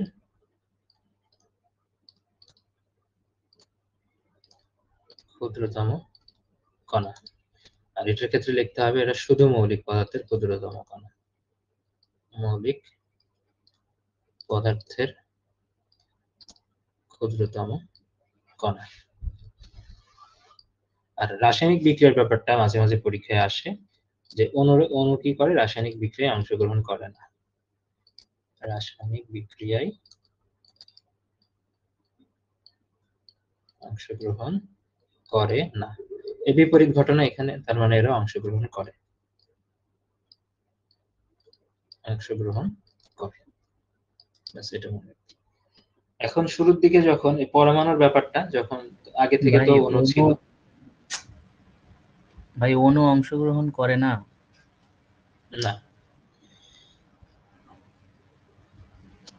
কোন রাসায়নিক বিক্রিয়ায় অংশগ্রহণ করে না, মানে এই যে মানে স্ট্রাকচার, এটা হলো কেমিক্যাল স্ট্রাকচার না, কিন্তু এটা হচ্ছে পদার্থের যে গাঠনিক স্ট্রাকচার, সেই স্ট্রাকচারের দিক থেকে। ঠিক আছে, এটা যেটা যদি আমরা পানির ক্ষেত্রে যদি চিন্তা করি, যে একটা পানির ক্ষেত্রে পানির অণু কখন মানে করবে, এটা যখন এটা পরমাণু, অক্সিজেন আলাদা পরমাণু, হাইড্রোজেন আলাদা পরমাণু, তখন কিন্তু এটা কিন্তু হাইড্রোজেন আলাদা করে একটার সাথে বাইন্ড করছে, অক্সিজেন আলাদা করে কিন্তু একটার সাথে বাইন্ড করছে। ঠিক আছে, এটা প্রত্যেকটা যখন আলাদা করে যখন বাইন্ড করলো, তখন কিন্তু প্রত্যেকটা কিন্তু আলাদা আলাদা পার্টিকেল হিসেবে, মানে পরমাণু হিসেবে কিন্তু ওখানে বাইন্ড করলো। ঠিক আছে, আলাদা আলাদা ভাবে কিন্তু ওরা বাইন্ড করে। আর এরপরে আমরা যদি যাই, যে আমরা জানি যে অণু এবং পরমাণু দুইটা নিয়ে গঠিত। শুরুর দিকে যখন বিজ্ঞানীরা মানে আবিষ্কার করলো, তখন হচ্ছে অণু আবিষ্কার করলো। পরে অণুকে ভেঙে যদি দেখে যে অণুকে ভেঙে অনেকগুলা ছোট ছোট কণা পাচ্ছে, তার মানে হচ্ছে অণুকে ভাঙলে আমরা পরমাণু পাচ্ছি। তো তখন মানে যখন ওই গ্রিক দার্শনিক ডেমোক্রিটাস প্রথমে যখন দেখলো, যে উনি যখন হচ্ছে অণুকে ভেঙে পরমাণু দেখলো, দেখার পরে উনি ওই সময়টাতে বললো যে হচ্ছে না, পরমাণুগুলো অবিভাজ্য। তার মানে প্রথম যেটা বললো পরমাণুগুলো অবিভাজ্য। আমরা তো পরবর্তীতে জানি পরমাণুগুলো ভাঙলে আমরা ইলেকট্রন, প্রোটন এবং নিউট্রন পাই, কিন্তু এই যে প্রথম যে কথাটা বলেছে পরমাণু সমূহ অবিভাজ্য, এই কথাটা কে বললো? আমরা যে শর্টটা ক্লোজ করে দিই, শর্টটা ক্লোজ করে দিলে আমরা তাহলে অবিভাজ্য, এই ধারণা থেকেই কিন্তু এই অবিভাজ্য কথাটা এসেছে হচ্ছে অ্যাটমস থেকে। ঠিক আছে, তার মানে যে অ্যাটম নামকরণটা কিন্তু করলো কি, ওই গ্রিক দার্শনিক ডেমোক্রিটাসই কিন্তু নামকরণটা করলো। তার মানে এখন আমাদের এই যে অণু নিয়ে আমাদের কোনো কাজ নেই, এখন হচ্ছে পরমাণু নিয়ে আমরা সামনে আগাবো। তাহলে পরমাণু নিয়ে যদি আমরা যাই, তাহলে পরমাণুর মধ্যে প্রথমেই লিখবো, এখানে অ্যাটম লিখবো, দিয়ে আমরা লিখবো যে নামকরণ করেন কে, নামকরণ করেন গ্রিক দার্শনিক ডেমোক্রিটাস। গ্রিক দার্শনিকটা নামটা ঠিক আছে, ডেমোক্রিটাস আমরা জানি, কিন্তু কিছু কিছু ক্ষেত্রে বিখ্যাত বিজ্ঞানীর নামগুলো মানে তাদের দেশের নামের সাথে সম্পর্কিত থাকে এবং পরীক্ষাতেও আসতে দেখা যায়। বিশেষ করে এই অংশটুকুই যে কোনো দেশের বিজ্ঞানীদের নাম টাম এগুলো সাধারণত ওই হঠাৎ করে নৈতিকতা মূল্যবোধ থেকেই অনেক সময় দেখা যায়, অনেক ক্ষেত্রে দেওয়া থাকে। ঠিক আছে, যদিও এটা ওইভাবে কোনো একটা বিজ্ঞানীর নাম নৈতিকতা মূল্যবোধের সাথে সম্পর্কিত না থাকলে দেখা যাচ্ছে যে ওই কোন একটা দার্শনিকের নাম ঠিক আছে দিয়ে কিন্তু পরীক্ষায় প্রশ্ন আসতে পারে যে তিনি কোন দেশের দার্শনিক ছিলেন। তো এই জন্য এটা মনে রাখতে হবে, গ্রিক দার্শনিক ডেমোক্রিটাস। তারপরে এখান পরে যখন গেল, পরবর্তীতে কিন্তু বিজ্ঞানী অ্যারিস্টটল আবার কিন্তু এটার সাথে কিন্তু মতবিরোধ করেছিলেন, যখন এই যে ডেমোক্রিটাস এই মতামত দিল। অ্যারিস্টটল কিন্তু পরবর্তী বলেছিল না, পরমাণুকেও ভাঙানো যায়। ঠিক আছে, অ্যারিস্টটল তখন এই মতমতের মানে বিরোধিতা করেছে অ্যারিস্টটল। পরবর্তীতে এসে আবার ডাল্টন যখন মানে তখন কিন্তু এটা অ্যারিস্টটল কিন্তু তখন প্রমাণ করে দেননি এটা। ঠিক আছে, উনি জাস্ট এটা বলেছিল না পরমাণুকে ভাঙানো যেতে পারে, পরমাণুগুলো হচ্ছে কন্টিনিউয়াস নিরবিচ্ছিন্ন ভাবে এদেরকে ভাঙানো যেতে পারে, কিন্তু উনি মানে এটা প্রমাণ করেন নাই। কিন্তু পরবর্তীতে এসে বিজ্ঞানী ডাল্টন এসে আবার পরীক্ষা করে দেখেন, উনি আসলে পরীক্ষা করে পাননি যে আসলে পরমাণুকে ভাঙানো যাচ্ছে। ডেমোক্রিটাস নামকরণ করলো এটা। কেন নামকরণ করলো? কারণ হচ্ছে ওনার মতে যেটা অবিভাজ্য, উনি এটা বলেছিল। পরবর্তীতে ডাল্টন আবার নিজে পরীক্ষা করে দেখলো যে আসলে ওনার মতেও কি করা যাচ্ছে না, যে পরমাণুকে উনি ভাঙাইতে পারেননি ওনার পরীক্ষায়। তো উনি যে পরীক্ষাটা করেছিলেন ওই পরীক্ষার সালটা গুরুত্বপূর্ণ, এই জন্য ওনার এই মতবাদটাকে বলা হয় ডাল্টনের পরমাণুবাদ বলা হয়। তার মানে এর পরের লাইনে আমরা লিখবো ডাল্টনের পরমাণুবাদ। কত সালে দিল এটা? 1803 সালে। এই ডাল্টনের পরমাণুবাদটাকেই বলা হয় আধুনিক রসায়নের ভিত্তি। ঠিক আছে, আধুনিক রসায়ন যে শুরু হলো, ঠিক আছে, এই আধুনিক রসায়নের ভিত্তি বলা হচ্ছে এই ডাল্টনের পরমাণুবাদকে। তো ডাল্টনের পরমাণুবাদকে যেহেতু আধুনিক রসায়নের ভিত্তি বলা হয়, তো আমরা লিখবো এটা আধুনিক রসায়নের ভিত্তি বলা হয় এটাকে। তার মানে আধুনিক রসায়নের জনক তাহলে কাকে বলা হবে? এই জন্যই কিন্তু ওই ডাল্টনকে বলা হয় আধুনিক রসায়নের জনক। ঠিক আছে, জন ডাল্টন যেহেতু পরমাণুবাদের জনক, আর পরমাণুবাদ আবার বলা হচ্ছে আধুনিক রসায়নের ভিত্তি, ঠিক সেই জায়গা থেকে আধুনিক রসায়নের জনকও বলা হচ্ছে জন ডাল্টন। ব্যাস, এটা আমাদের মনে রাখতে হবে। তাহলে এই তিনটা তথ্য ডাল্টনের পাশে লিখে রাখবো, পরমাণুবাদ 1803 সালে, আর এটাকে বলা হয় আধুনিক রসায়নের ভিত্তি।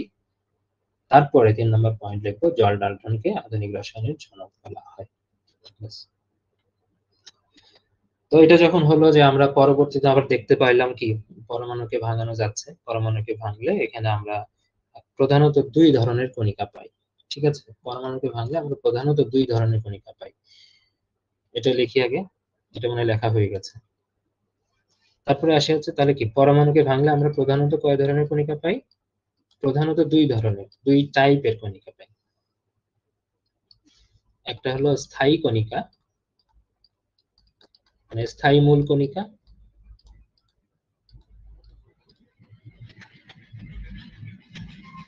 আর একটা হলো অস্থায়ী মূল কণিকা। অস্থায়ী মূল কণিকা।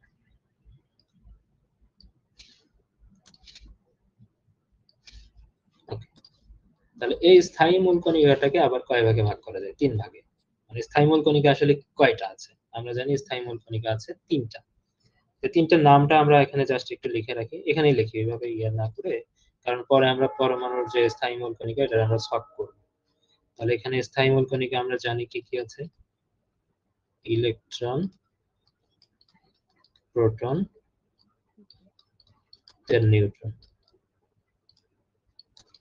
অস্থায়ী মূল কণিকার মধ্যে যখন আমরা যাব, অস্থায়ী মূল কণিকার মধ্যে কিন্তু মানে অনেকগুলো উদাহরণ আছে অস্থায়ী মূল কণিকার। ঠিক আছে। অস্থায়ী মূল কণিকার প্রচুর উদাহরণ আছে, যেমন পাইওন আছে, মিউন আছে, মেসন আছে, নিউট্রন আছে, ঠিক আছে। তারপরে আলফা কণা আছে, ডিউটেরন কণা আছে, এগুলো আমরা লিখতে পারি। অস্থায়ী মূল কণিকার মধ্যে কি কি আছে? পাইওন, তারপরে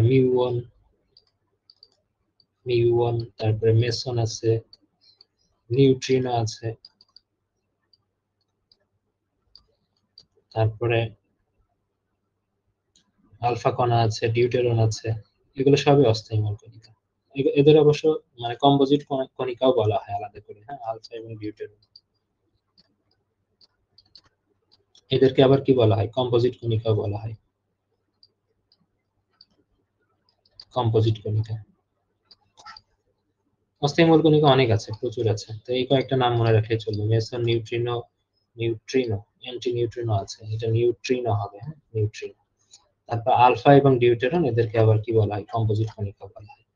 তো আমাদের এগুলো অস্থায়ী মূল কণিকা থেকে শুধু মানে স্থায়ী মূল কণিকার নাম জানলে আমরা মোটামুটি এগুলো অ্যান্সার করতে পারবো। কারণ হচ্ছে যদি আসে যে নিচের কোনটি অস্থায়ী মূল কণিকা, তাহলে দেখা যাবে যে এই তিনটার বাইরে এখান থেকে যে কোনো একটা নিবে, তখন এই তিনটা দেখে তো আমরা আলাদা আইডেন্টিফাই করতে পারবো।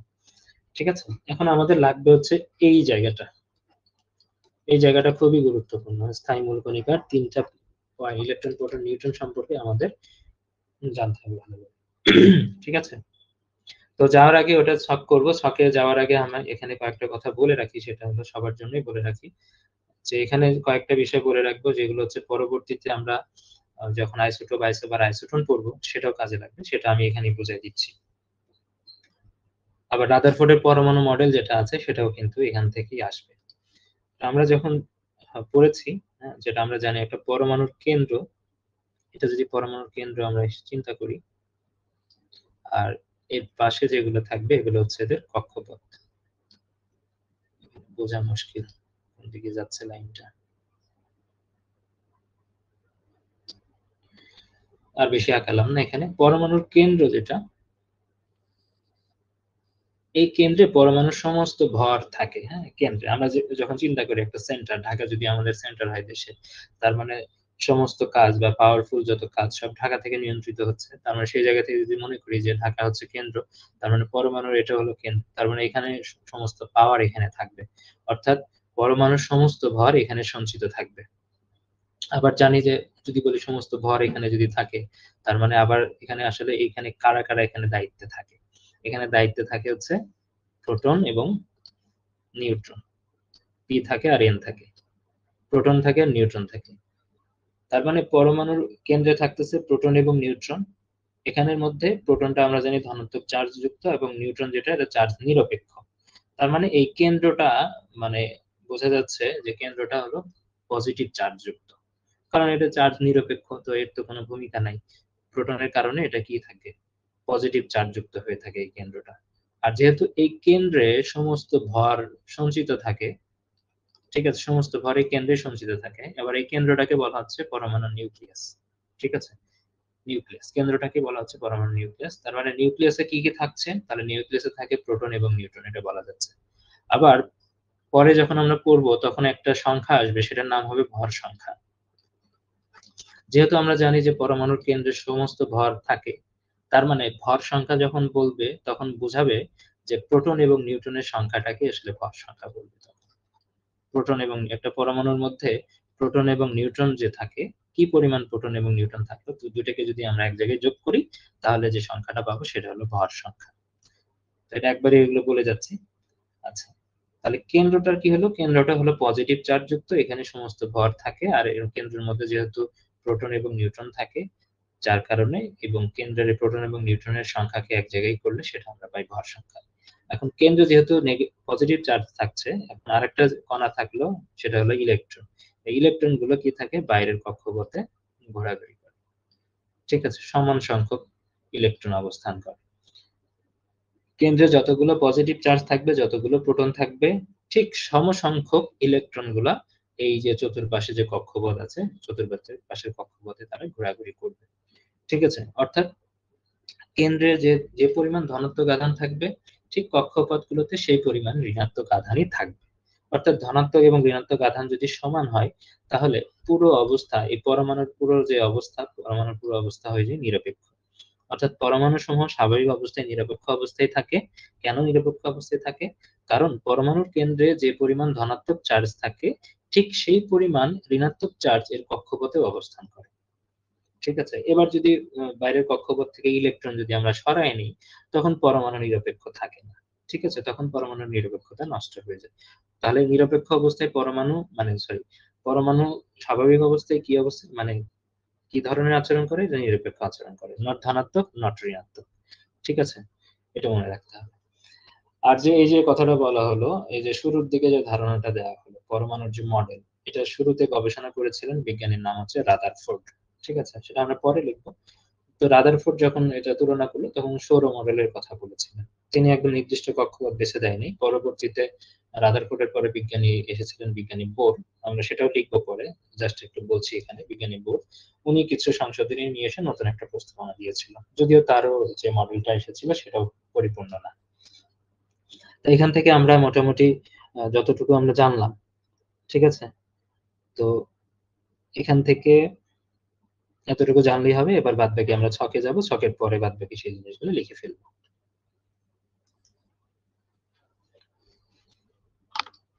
এবার আমরা ছক করব। ছকের মধ্যে ইলেকট্রন প্রোটন নিউট্রন এগুলো থাকবে, সবই থাকবে।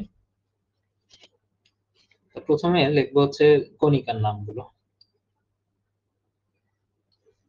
প্রথমটাতে থাকবে কণিকা, ঠিক আছে। তারপরে সেটার প্রতীকটার সাথেই লিখে ফেলবো। তারপর এটা লিখবো আধান বা চার্জ, আধান বা চার্জ লিখবো। তারপরে এখানে লিখবো ভর। তারপরে এটার আবিষ্কারক কে আছে, আবিষ্কারকের নামটা লিখবো। তো প্রথমে আসবে হচ্ছে আমাদের ইলেকট্রন।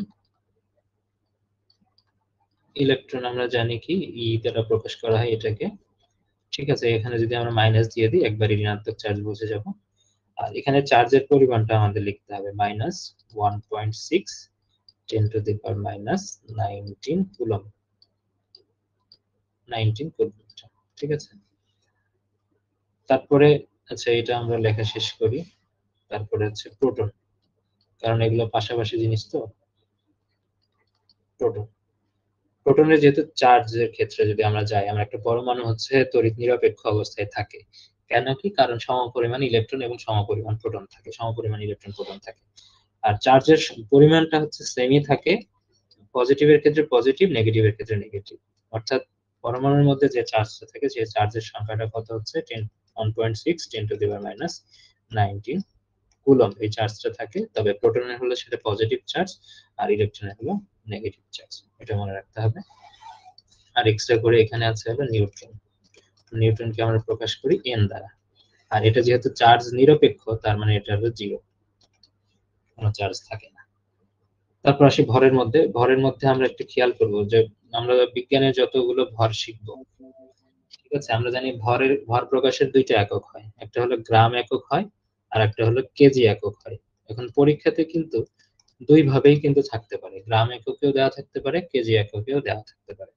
কারণ আমাদের সচেতন থাকতে হবে যে আমি গ্রামে পড়ছি না কেজিতে পড়ছি। ঠিক আছে, আমরা যদি সব গ্রামে পড়ি তাহলে সেটাকে আমরা কিন্তু কেজিতে কনভার্ট করে অ্যান্সার করতে পারবো। আবার কিছু জিনিস গ্রামে পড়লাম, কিছু জিনিস কেজিতে পড়লাম, আমার কিন্তু পরীক্ষার হলে এটা কনফিউশন তৈরি হতে পারে যে আমি গ্রামে পড়লাম না কেজিতে পড়লাম। ঠিক আছে, এই জন্য আমরা এটা পড়ার সময়ই ডিসাইড করে নিব যে আমরা কিসে পড়বো, গ্রাম দিয়ে পড়বো না কেজি দিয়ে পড়বো। ঠিক আছে, এখানে আমরা সবগুলোই আমরা গ্রামে পড়ে ফেলি, গ্রামে পড়ে ফেললে সেটাতে আমরা কেজিতে কনভার্ট করতে পারবো। তো এটা গ্রামে যখন আমরা লিখবো তাহলে কি হচ্ছে 9.11 10⁻⁻28 গ্রাম। ঠিক আছে, আর এটাকে যখন কেজি করব তখন কি হয় আমরা জানি 1000 দিয়ে ভাগ হয়। আর কেজিতে 1000 দ্বারা যদি ভাগ হয় তাহলে 10⁻⁻28 কে যদি আমরা 1000 দ্বারা ভাগ করি তাহলে এখানে কি হয়ে যাবে, উপরের যে পাওয়ারটা মাইনাস পাওয়ারটা কিন্তু 3 বেড়ে যাবে, অর্থাৎ 10⁻31 কেজি হয়ে যাবে। ঠিক আছে? তো এটাই কিন্তু খেয়াল রাখতে হবে। আমরা যদি গ্রামে শিখি তাহলে এটাকে যদি কেজিতে আসে 10⁻³ কেজি, অর্থাৎ এখানে পাওয়ারের জায়গায় আমরা 3 বাড়ায় দিব। মানে 3 বাড়ায় দেওয়া বলতে মাইনাস থাকবে, মাইনাস রেখে 3 বাড়ায় দিব। মানে এখানে আলটিমেটলি 3 কমে যাচ্ছে। ঠিক আছে? তারপরে প্রোটনের হচ্ছে 1.673 10⁻⁻24 গ্রাম। বাস, এটা 24 গ্রাম আছে। এখানে যদি কেজি করি তাহলে হয়ে যাবে কিন্তু তখন 27। আর প্রোটন এবং নিউট্রনের মধ্যে সূক্ষ্ম পার্থক্য হলো 1.675, এটা হলো 3 আর এটা হলো 5। এটা মনে রাখতে হবে। 10⁻, বাদ বাকি সেম আছে। এটা। তো আবিষ্কারকটা এখন লিখবো এখন। এটা আবিষ্কারক হলো থমসন।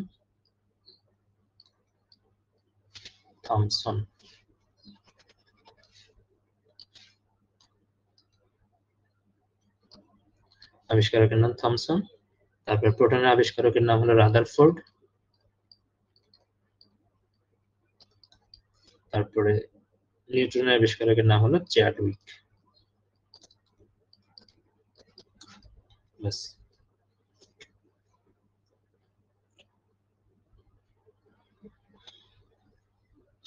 এই তিনটা এখান থেকে জানলেই হবে।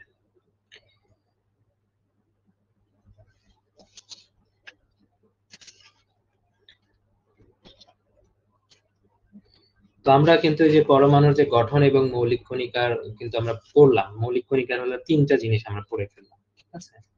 মানে পরমাণুর গঠনের মধ্যে থেকে পরমাণুর যে মৌলিক কণিকা ছিল তিনটে, কিন্তু আমরা কিন্তু অধ্যায়ের নামের মধ্যে কিন্তু আছে হচ্ছে মেইন কণিকার কথা বলা আছে। ঠিক আছে? মৌলিক কণিকা আরো কথা, সেগুলো আমরা একটু পরে পড়বো। এগুলা শেষ হয়ে যাওয়ার পরে, মানে ইলেকট্রন প্রোটন নিউট্রন যেহেতু আছে, ইলেকট্রন প্রোটন নিউট্রন সম্পর্কিত যে তথ্যগুলো আছে, যেমন আইসোটোপ, আইসোবার, আইসোটন, এগুলো শেষ করার পরে তারপরে ওই যে জেনারেল যে মৌলিক কণা আছে, যে মৌলিক পদার্থগুলো আছে, সেগুলো সম্পর্কে দুই একটা তথ্য আমরা পরে লিখবো।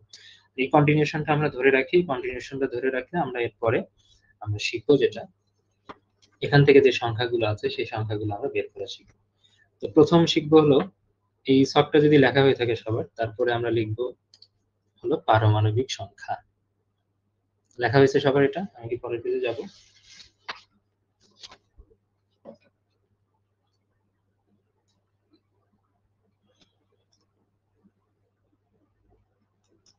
ওকে, তাহলে সবার আগে লিখবো হচ্ছে পারমাণবিক সংখ্যা।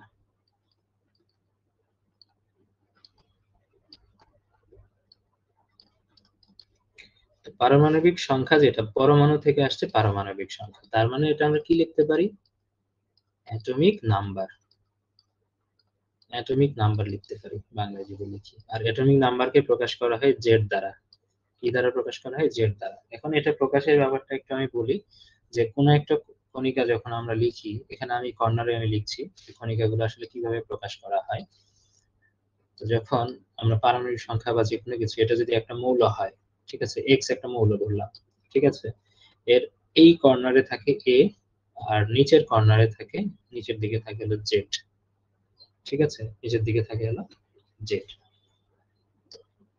তো এটা একটা সংকেত যদি আমরা চিন্তা করি, পূর্ণাঙ্গ সংকেত দিয়ে যদি আমরা চিন্তা করি, যার মধ্যে পারমাণবিক সংখ্যা দেওয়া আছে এবং ভর সংখ্যাও দেওয়া আছে। তো এর মধ্যে এই যে মাথার উপরে যেটা থাকে, মাথার উপরে কে আছে? মাথার উপরে এ আছে। তো এটা হলো সবসময় হলো এ কে প্রকাশ করা হয় ভর সংখ্যা, মানে ভর সংখ্যাকে এ দ্বারা প্রকাশ করা হয়। আর নিচে যেটা থাকলো জেড, এটা হলো পারমাণবিক সংখ্যা। ঠিক আছে? এটা হলো পারমাণবিক সংখ্যা। আর এক্স যেটা আছে, এটা একটা কি? এটা একটা মৌল। এটা পারমাণবিক সংখ্যা।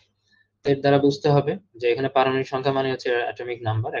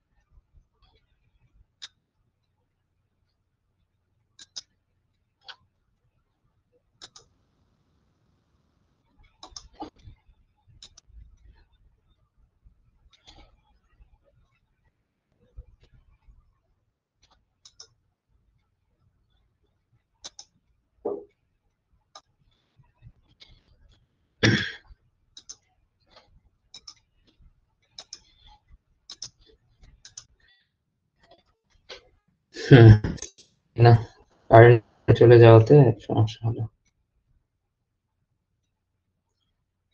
শুনতে পাচ্ছি, একটু রেসপন্স করবেন। জি ভাইয়া, শোনা যাচ্ছে।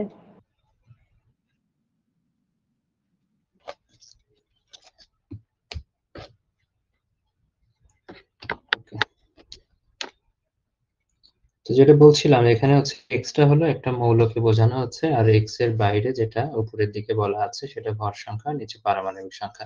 এই জন্য যেটা আমরা এখানে লিখলাম পারমাণবিক সংখ্যা, অ্যাটমিক নাম্বার বা জেড এখানে বলা হচ্ছে। অর্থাৎ পারমাণবিক সংখ্যা আসলে কাকে বলা হচ্ছে, এটা যদি আমরা এখানেও যদি নাম্বার বা এর বাইরেও যদি লিখি আমরা, সেটাও কিন্তু সেম।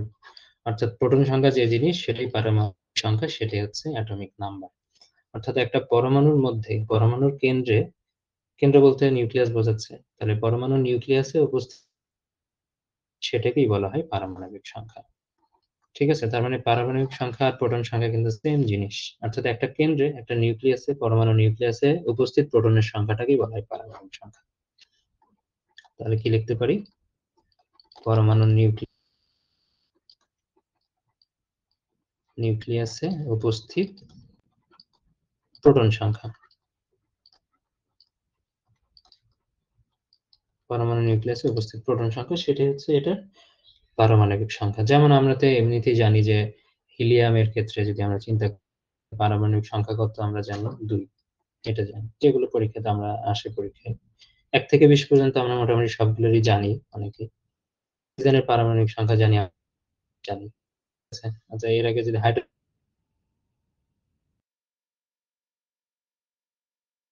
পারমাণবিক সংখ্যা হলো 1, হিলিয়ামের 2। অক্সিজেনের পারমাণবিক সংখ্যা 8, মানে নিউক্লিয়াসে প্রোটন আছে কয়টি? 8টা। এভাবে কিন্তু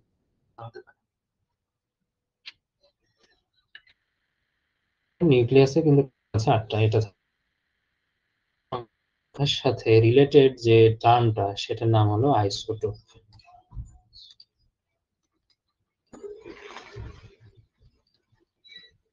সেই টার্মের নাম হলো আইসোটোপ। আইসোটোপ এখানে বলা আছে, এখানে টোপ শেষের দিকে যদি আমরা তাকাই, শেষে আছে টোপ, উল্টা দিক থেকে যদি আমরা চিন্তা করি, উল্টা দিক থেকে চিন্তা করলে হয় প্রোটন, অর্থাৎ প্রোটন। ঠিক আছে, উল্টা দিক থেকে চিন্তা করি, অর্থাৎ আইসোটোপ কাদের বলা হবে? আইসো মানে হলো সমান। আমরা খেয়াল রাখবো, আইসো যে কোনো জিনিসের সাথে, তার মানে বুঝবো। ঠিক আছে, তাহলে তাহলে তাদের কিছু সমান কোন ক্যারেক্টারের দিক থেকে হচ্ছে তাদের প্রোটন সংখ্যা সমান। একাধিক মানে 2 বা ততোধিক যদি পরমাণু থাকে, আমাদের প্রোটন সংখ্যা সমান, তার মানে বুঝতে পারবো তারা হলো পরস্পরের আইসোটোপ। ঠিক আছে, তার মানে হচ্ছে এখান দ্বারা বুঝতে পারি এদের হলো কি প্রোটন সংখ্যা সমান, সমান হয় এদের। তাহলে উদাহরণের দিকে যদি একটু তাকাই, উদাহরণে যাওয়ার আগে আমরা কয়েকটা তথ্য এখানে লিখব, যে হাইড্রোজেনের আইসোটোপ কিন্তু টোটাল 7টা আছে, 7টা আইসোটোপ আছে, তবে প্রকৃতিতে পাওয়া যায় হলো 3টা। তাহলে এটা লিখি, হাইড্রোজেনের আইসোটোপ কয়টা? প্রকৃতিতে বিদ্যমান হলো 3টা, আর বাদ বাকিগুলো অবশ্যই ল্যাবরেটরিতে তৈরি করা হয়। প্রকৃতিতে বিদ্যমান আছে হলো 3টা। সেই 3টার নাম, একটা হলো কি হাইড্রোজেনের, আমরা জানি এখানে লিখেছিলাম হাইড্রোজেনের প্রোটন সংখ্যা 1। ঠিক আছে, প্রোটন সংখ্যা আমাদের থাকে কোথায়? জেড, নিচে থাকে। প্রোটন সংখ্যা জেড আমাদের কই থাকবে? নিচে থাকবে। তাহলে এখানে হাইড্রোজেন লিখি, নিচে লিখবো হচ্ছে 1 ডেফিনেটলি। উপরে থাকে হচ্ছে ভর সংখ্যা। ঠিক আছে, আমরা ভর সংখ্যা জানি প্রোটন এবং নিউট্রন সংখ্যার সমান। এবং হাইড্রোজেনের মধ্যে কি থাকে? হাইড্রোজেনের মধ্যে শুধু কেন্দ্রে প্রোটন থাকে, নিউট্রন থাকে না। ঠিক আছে, নিউট্রন যেহেতু ভর সংখ্যা যোগ করে হয় উপরে। ঠিক আছে, এটাকে হাইড্রোজেনই বলা হচ্ছে, হাইড্রোজেন বা প্রোটিয়াম বলা হয় এটা। হাইড্রোজেনের এই আইসোটোপকে বলা হয় প্রোটিয়াম। আবার যে আমরা হাইড্রোজেন লিখি সেটাও কিন্তু সেম।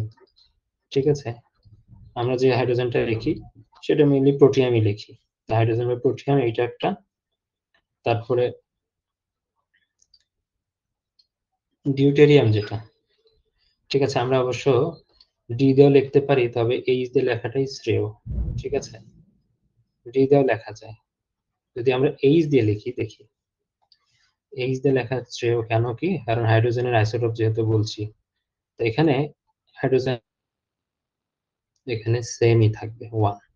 তবে এই যে 2 নম্বর যে এই আইসোটোপকে বলা হয় ডিউটেরিয়াম। কি বলা হয়? বলা হয়। এই ডিউটেরিয়াম টাইপের যে আইসোটোপ, একটা প্রোটন থাকে, একটা নিউট্রন থাকে। অর্থাৎ এখানে প্রোটন সংখ্যাটা লিখলামই। এবার নিউট্রন যেহেতু একটা থাকে,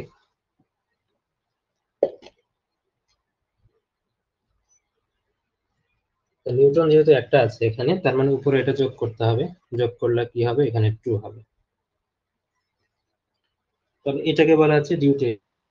এখানে এইচ না দিয়ে ডিও দেওয়া যেতে পারে। ঠিক আছে, আরেকটা হলো ট্রিটিয়াম। ট্রিটিয়াম এর মধ্যে কি থাকবে? এখানে একটাই থাকবে, কিন্তু নিউট্রন সংখ্যা থাকবে এখানে 2টা। এই জন্য উপরে ভর সংখ্যা যোগ করে হবে 3। তো এটাকে বলা হয়। তাহলে হাইড্রোজেনের যে 3টা আইসোটোপ পাওয়া যাচ্ছে প্রকৃতিতে, সেটার নাম, একটা নাম প্রোটিয়াম, আর একটা নাম ডিউটেরিয়াম, আর একটা নাম হচ্ছে ট্রিটিয়াম। এই 3টা টোটাল আইসোটোপ আছে 7। তো এখানে আমরা বুঝতে পারছি যে হাইড্রোজেনের আইসোটোপ কেন বলা হচ্ছে, এরা পরস্পরের কেন আইসোটোপ। আমরা জানি হচ্ছে নিচের অংশটুকু, নিচেরটাকে বলা হচ্ছে জেড বা পারমাণবিক সংখ্যা। তাহলে নিচের দিকে আমরা যখন তাকাবো, নিচের দিকে যখন দেখবো যে নিচের সংখ্যাগুলো যখন সমান হবে, তখন তারা পরস্পরের আইসোটোপ। আমরা নিচে দেখতে পাচ্ছি সবগুলোর নিচে 1 আছে, তার মানে এরা পরস্পরের আইসোটোপ সবাই। প্রোটিয়াম, ডিউটেরিয়াম, ট্রিটিয়াম এরা পরস্পরের আইসোটোপ। ঠিক আছে, এখান থেকে আমরা কিন্তু সুন্দরভাবে এটা অ্যান্সার করতে পারি পরস্পরের আইসোটোপ কোনগুলো। নিচের দিকে তাকাবো, নিচের যেগুলো সমান থাকবে তারা পরস্পরের আইসোটোপ হবে।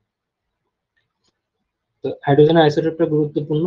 এরপরে আইসোটোপ গুরুত্বপূর্ণ যেটা, সেটা হচ্ছে কার্বন।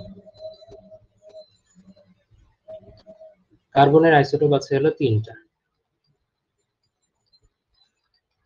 কার্বনের আইসোটোপ হলো 3টা। আমরা জানি যে কার্বনের পারমাণবিক সংখ্যা হলো 6। কত? 6 আমরা জানি। তাহলে নিচে লেখা লাগে, এটাও আমি নিচে থাকবে। এবং সবগুলো, যেহেতু কার্বনের 3টা আইসোটোপ লিখবো, তার মানে সবগুলোরই পারমাণবিক সংখ্যা 6ই হবে। লিখি। কিন্তু এদের যে আইসোটোপ গুলো হচ্ছে, আইসোটোপের পার্থক্যটা এখানে, ভেরিয়েশনটা কোথায় হয়? যেহেতু এখানে কোনো ভেরিয়েশন হওয়ার সুযোগ নাই, ভেরিয়েশন হলে তো এদের আইসোটোপ বলা যাবে না। উপরে উপরে হচ্ছে এখানে 12, এখানে ভর সংখ্যা এটার 12, এই আইসোটোপের ভর সংখ্যা হলো 13, এই আইসোটোপের ভর সংখ্যা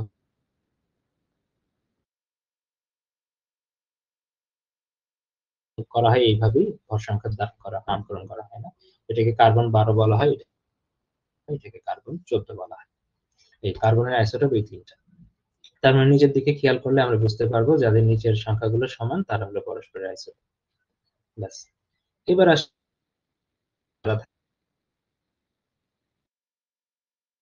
কথা বলবো।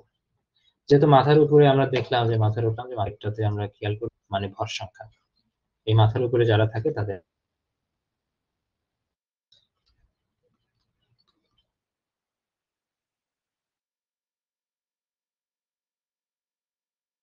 ভর সংখ্যাকে আমরা প্রকাশ করি, ভরের ইংলিশ হলো ম্যাস। ম্যাস মানে ভর, তাহলে এটা করি ম্যাস নাম্বার। এটাকে আমরা প্রকাশ করি হলো এ দ্বারা। আর যেহেতু ভর সংখ্যা আমরা শুরুতেই আমরা পড়লাম যে ভর সংখ্যা আসলে বলা, নিউক্লিয়াসের মধ্যে আসলে কে কে থাকে আমরা জানি হচ্ছে প্রোটন এবং নিউট্রন। ঠিক আছে, নিউক্লিয়াসের মধ্যে কে থাকে? প্রোটন এবং নিউট্রন থাকে। তার মানে এই প্রোটন এবং নিউট্রন সংখ্যার যোগফলটাই হচ্ছে ভর সংখ্যা। নিউক্লিয়াসে অবস্থিত প্রোটন এবং নিউট্রনের যে সংখ্যাটা, নিউট্রন সংখ্যার যে যোগফল, যদি যোগটা আমরা দিয়ে দিয়েছি আগে, তাহলে একসাথে যদি বলি যোগফলটাকে বলা হচ্ছে আসলে কি? ভর সংখ্যা বা ম্যাস নাম্বার। এই ভর সংখ্যার সাথে যেটা সম্পর্কিত, যারা ভর, ভরের সাথে সম্পর্কিত, মানে যাদের যাদের ভর সমান, ভর সংখ্যা সমান যাদের, ঠিক আছে, যাদের যাদের ভর সংখ্যা সমান তাদের আবার, আচ্ছা উপরে একটা জিনিস আমরা লিখবো এখানে, এই যে এখানে একটু বাদ দিয়ে আসছি, এখানে যে পারমাণবিক সংখ্যা যেটা বলা হলো না, এই যে এখানে যখন লিখেছিলাম, সাইডের কোনো জায়গায় যদি আমরা, যে জায়গায় আমরা ফাঁকা পাবো, এই পারমাণবিক সংখ্যা বা প্রোটন সংখ্যা যেটা বলছি, এটা কিন্তু আবিষ্কারক ছিলেন একজন। আবিষ্কারকের নাম হলো মোস্টলি, এটা আমরা সাইডে কোথাও একটু লিখে রাখি। হ্যাঁ, এটা ইম্পর্টেন্ট তথ্য। এটা এখানে আবিষ্কারকের নাম হলো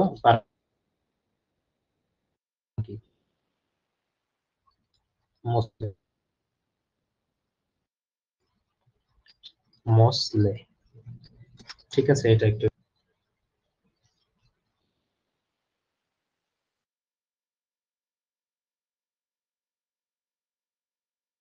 তারপরে আসে যে ভর সংখ্যার কথা বলা হলো, বললো আর কি ওই কথাটা, যে পারমাণবিক ভর যেটা আছে এটা ধারণার প্রবর্তক হলো আবার জন ডাল্টন। ঠিক আছে, এটা আবার লিখে রাখি আমরা সাইডে এখানে, যে পারমাণবিক ভর ধারণার প্রবর্তক হলো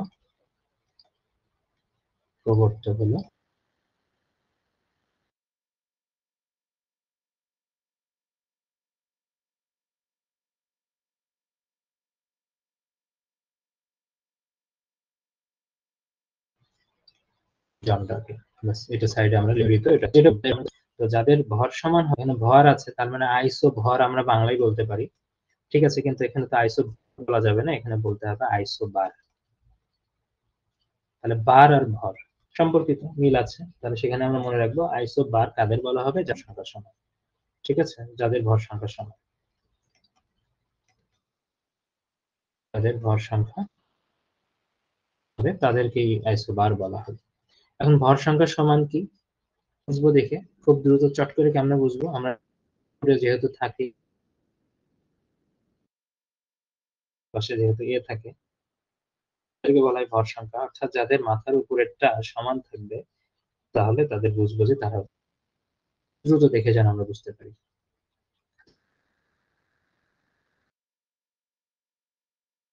যেমন আমরা যদি লিখি কপার আর হলো জিঙ্ক, কপারের 64, এটারও ভর।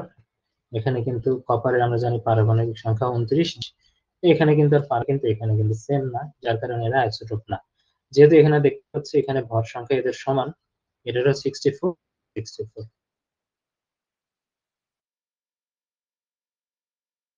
আইসোবার বলা হবে। বাস, এতটুকু মনে রাখলে যথেষ্ট। আইসোবার।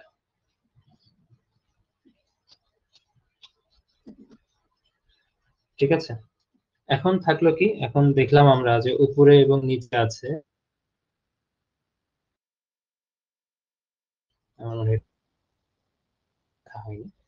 এখন এই প্রোটন সংখ্যা এখানে জানলাম, আর ভর সংখ্যা থেকে যদি আমরা প্রোটন সংখ্যাটা বাদ দিই তাহলে আমরা কি সংখ্যা পাবো?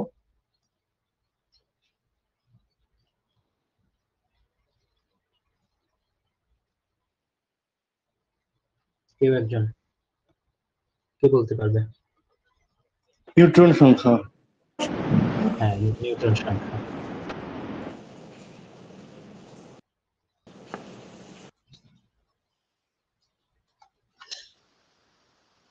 ওকে, তো এর পরেরটা আসবো, হচ্ছে পরেরটা লিখবো তাহলে নিউট্রন সংখ্যা।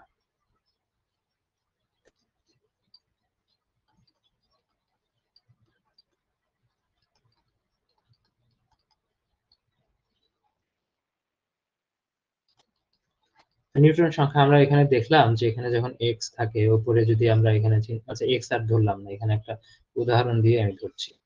এক্স না ধরে আমি এখানে সরাসরি সোডিয়াম ধরলাম। এখানে আমরা জানি সোডিয়ামের পারমাণবিক সংখ্যা হলো 11 আর ভর সংখ্যা হলো 23, এটা জানি আমরা।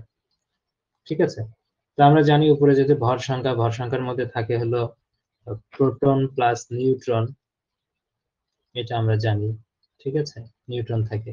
আর নিচে এটা পারমাণবিক সংখ্যা, মানে হচ্ছে এটাকে বলা হয় প্রোটন সংখ্যা। ঠিক আছে, তার মানে আমরা নিউটন সংখ্যা যদি আমরা পেতে চাই তাহলে আমাকে কি করতে হবে, এটা মাইনাস করে দিতে হবে। ঠিক আছে, এটা মাইনাস করে দিতে হবে এখানে। তাহলে মাইনাস করলে এটা কেটে যাচ্ছে, তার মানে নিউটন সংখ্যা আমরা পেয়ে যাবো। তাহলে মাইনাস করা মানে হচ্ছে কি, এখানে 23 থেকে 11টাকে আমাদের মাইনাস করে দিতে হবে। উপরের থেকে আমরা যে নিচেরটা মাইনাস করব, মাইনাস করলে আমরা নিউটন সংখ্যা কিন্তু পেয়ে যাবো। তার মানে এবার নিউটন সংখ্যা তার মানে বোঝাচ্ছি কিভাবে, যে আমরা বুঝতে পারলাম যে ভর সংখ্যা থেকে যদি আমরা নিউটন সংখ্যাটা বাদ দেই, মানে উপরের অংশ থেকে যদি নিচের অংশটা বাদ দিই, নিচের সংখ্যাটাকে যদি বাদ দিই, তাহলে কিন্তু আমরা নিউটন সংখ্যা পেয়ে যাব। অর্থাৎ আমরা যে নিউটন সংখ্যা যদি লিখি তার মানে a মাইনাস জেড লিখতে পারি, এক কথায়। সাইডে উদাহরণ থাকলে উদাহরণ দেখলে আমরা বুঝতে পারবো। এখন যাদের এই নিউট্রন সংখ্যাটা সমান হবে তাদেরকে কি বলা হবে? যাদের যাদের নিউট্রন সংখ্যা সমান, যেহেতু এখানে সমান অর্থে আমরা আইসো ব্যবহার করি, তার মানে আইসো কথাটা থাকবে। আর নিউট্রনের শেষে যেহেতু ট্রন আছে, তার মানে আমরা এখানে লিখতে পারবো আইসোটোন। ট্রন থেকে ট্রন কথাটা লিখবো, তার মানে এদের নিউট্রন সংখ্যা সমান। তার মানে আইসোটোন কাদের কাদের বলবো? চেহারা দেখে সরাসরি আমরা অ্যান্সার করতে পারবো না। কিভাবে পারবো? এটা দুইটার পার্থক্য দেখে আমাদের বুঝতে হবে। এই দুইটার পার্থক্য, অর্থাৎ যেহেতু আমরা এই যে 23 থেকে 11 বাদ দিয়ে আমরা নিউট্রন সংখ্যা পাইলাম, অর্থাৎ উপরের থেকে নিচটা আমাদের মাইনাস করতে হবে। অর্থাৎ এক্ষেত্রে আমাদের মাইনাস করে দেখতে হবে যে কাদের কাদের মানে মাইনাস মানে পার্থক্যটা সমান হয়। যাদের পার্থক্য সমান হবে তারা হবে পরস্পরের আইসোটোন। অ্যাজ ফর এক্সাম্পল যদি আমরা দিই এখানে, যেমন হলো সিলিকন। সিলিকনের আমরা জানি পারমাণবিক সংখ্যা হলো 14, ভর সংখ্যা হলো 30। তারপরে সিলিকন ফসফরাসের হলো 15, সংখ্যা হলো 31। তারপর এখানে সালফারের হলো 16, উপরে ভর সংখ্যা হলো 32। এই যে এখানে যদি আমরা পার্থক্যটা দেখি, এই প্রত্যেকটা ভর সংখ্যা উপরেরটা এবং নিচেরটার পার্থক্য যদি দেখি, প্রত্যেকটার পার্থক্য কিন্তু 16 হচ্ছে এখানে 16, অর্থাৎ এরা কিন্তু পরস্পরের আইসোটোন। একটা করে উদাহরণ এখানে দিলাম। এখন পরীক্ষাতে যদি এই উদাহরণের বাইরেও কোনো কিছু থাকে, ওই পার্থক্য দেখে কিন্তু আমরা বুঝতে পারবো যে এরা পরস্পরের আইসোটোন, কারণ এখানে ওইভাবে দেওয়াই থাকবে। ঠিক আছে, এরা পরস্পরের আইসোটোন, এই জিনিসটা মনে রাখবো। আমরা ক্লিয়ার কিনা এটা? আইসোটোপ, আইসোবার এবং আইসোটোন, এগুলো থেকে কিন্তু পরীক্ষায় প্রশ্ন হয়। প্রত্যেকটা বিসিএস এ এই জায়গা থেকে প্রশ্ন হতে দেখা গেছে।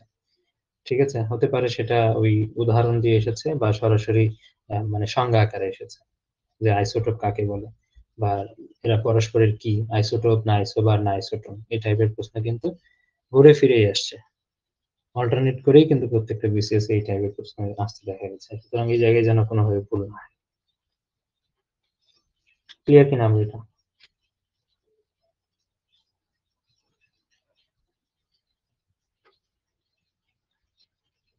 আচ্ছা, তো এইটা ব্যাপারটা এখন ক্লোজ আমরা করে দিলাম। একটা সংখ্যা আমাদের একটু জানতে হবে। এখানে অনেকগুলো সংখ্যা জানলাম, পারমাণবিক সংখ্যা জানলাম, ভর সংখ্যা, তারপর নিউটন সংখ্যা জানলাম। যেহেতু সংখ্যার ব্যাপারটাতে আছি আমরা, তো একটা টার্ম আমরা এখানে জানবো, সেটার নাম হলো অ্যাভোগাড্রো সংখ্যা। অ্যাভোগাড্রো সংখ্যার মানটা পরীক্ষার জন্য গুরুত্বপূর্ণ। ঠিক আছে, মানটা।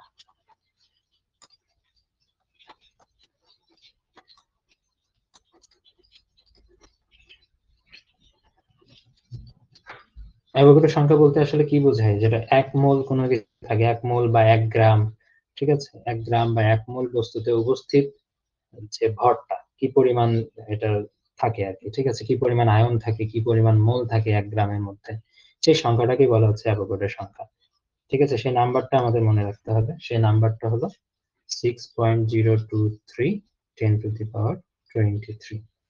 এই নাম্বারটা আমরা মনে রাখবো। ঠিক আছে, এই নাম্বার দিয়ে কিন্তু পরীক্ষায় প্রশ্ন হতে পারে।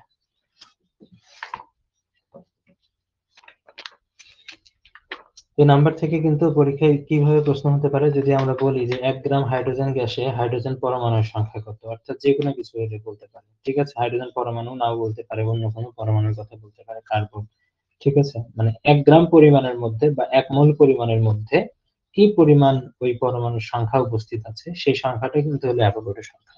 ঠিক আছে, এই টাইপের যত প্রশ্ন হোক না কেন, সবগুলোর জন্য কিন্তু আমরা অ্যাভোগাড্রো সংখ্যার অ্যান্সারটা দিয়ে দিই। ঠিক আছে, এটা মনে রাখতে হবে এখানে। তো এর মধ্যে আমরা মোটামুটি ইলেকট্রন, প্রোটন, নিউট্রনটা আমরা শেষ করে ফেললাম। আর এর মধ্যে যে সংখ্যাগুলো আছে, এটা গুরুত্বপূর্ণ সংখ্যা ছিল, খুব ভালোভাবে খেয়াল করতে হবে।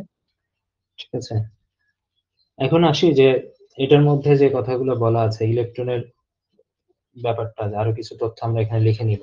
যেহেতু অ্যাভোগাড্রো সংখ্যা লিখলাম, তারপরে আমরা জানি যে পরমাণুর ক্ষেত্রে যখন আমরা পড়লাম, আমরা আছে কয়টা পরমাণু মডেল আছে, হলো 2টা। কে কে দিয়েছে এটা একটু লিখে নিব। একটা হলো রাদারফোর্ডের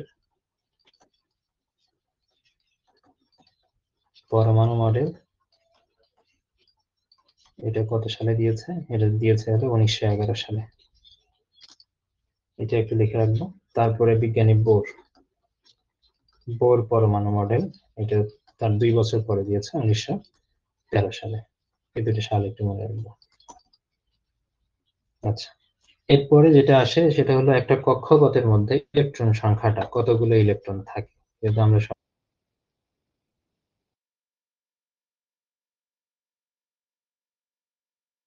এটা লেখা শেষ করলাম পরমাণু মডেল।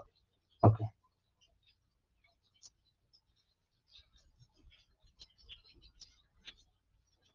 আচ্ছা এটা লেখা শেষ হলে পরে বেজে যাচ্ছে।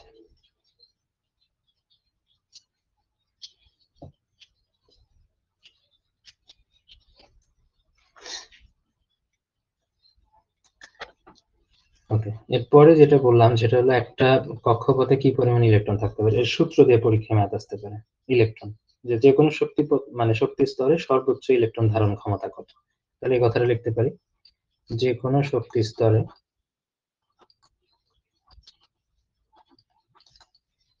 সর্বোচ্চ ইলেকট্রন ধারণ ক্ষমতা,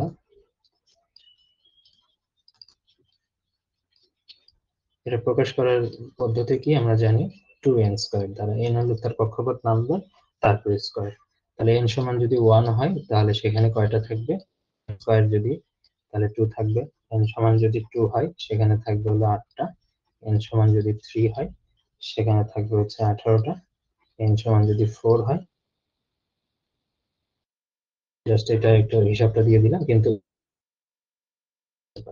সর্বোচ্চ ইলেকট্রন সংখ্যা কতগুলো থাকতে পারে তার সূত্রটা কি, তার সূত্র হলো কয়েন, এটা দ্বারা প্রকাশ করা হয়। তো এগুলো হচ্ছে আমরা একদম অ্যাটমের ভিতরের যে ব্যাপারগুলো, এই ভিতরের ব্যাপারগুলো নিয়ে একটু কথা বললাম, ইলেকট্রন প্রোটন নিউট্রন গুলো নিয়ে কথা হলো। তো এখানে যে মৌলিক কণার কথা বলা আছে, মৌলিক কণা কিন্তু এই যে পরমাণুর মধ্যেও থাকে, এটাও একটা ব্যাপার থাকে, আবার পদার্থের মধ্যেও কিছু মৌলিক কণাগুলো থাকে কিন্তু। ঠিক আছে, সেই জিনিসগুলো নিয়ে একটু আমরা জাস্ট এখানে লিখবো, সেটা হলো মৌলিক, সেই ভিত্তিতে আমরা আসলে ভাগ করতে পারি কি পদার্থকে, পদার্থকে ভাগ করতে পারি আমরা মৌলিক পদার্থে। তো সেই জায়গা থেকে শুধু মৌলিক পদার্থের যে তথ্যগুলো, মৌলিক ভিত্তিতে, যদি আমরা ওই সিলেবাস অনুসারে কিন্তু অ্যাটমের গঠনটা আমরা কমপ্লিট করেছি, যেহেতু মৌলিক কথাটা বলা আছে এই জায়গা থেকে এটা একটু আমরা পড়বো। আমরা জানি মৌলিক পদার্থ কোনগুলোকে বলা হয়, যেগুলো মূল পদার্থ সেগুলো মৌলিক পদার্থ, অর্থাৎ যাদেরকে ভাঙলে অন্য কোনো পদার্থ পাই না সেগুলো হচ্ছে মৌলিক পদার্থ। তো এটা তো কখনো ডেফিনেশন আকারে পরীক্ষায় থাকবে না, আমরা বুঝতেই পারছি। তো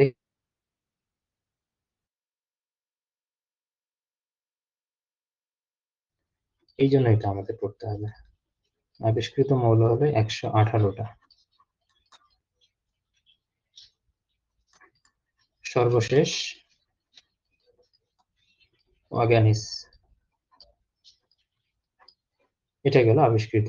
আর প্রকৃতিতে কয়টা পাওয়া যায়, প্রকৃতিতে প্রাপ্ত হলো 98টা মৌল, প্রকৃতিতে প্রাপ্ত হচ্ছে 98টা মৌল। এখন এই দুইটা মোটামুটি আমরা সবাই জানি, যে তথ্যটা আমরা অনেকেই জানি না সেটা হলো আমাদের শরীরে কত ধরনের মৌল থাকে। শরীরে প্রাপ্ত, আমাদের শরীরে সাধারণত 26 ধরনের থাকে, 26 ধরনের মৌল বা 26টি মৌল থাকে। শরীরের মধ্যে, শরীরের স্ট্রাকচারের মধ্যে 26 ধরনের মৌলিক পদার্থ থাকে।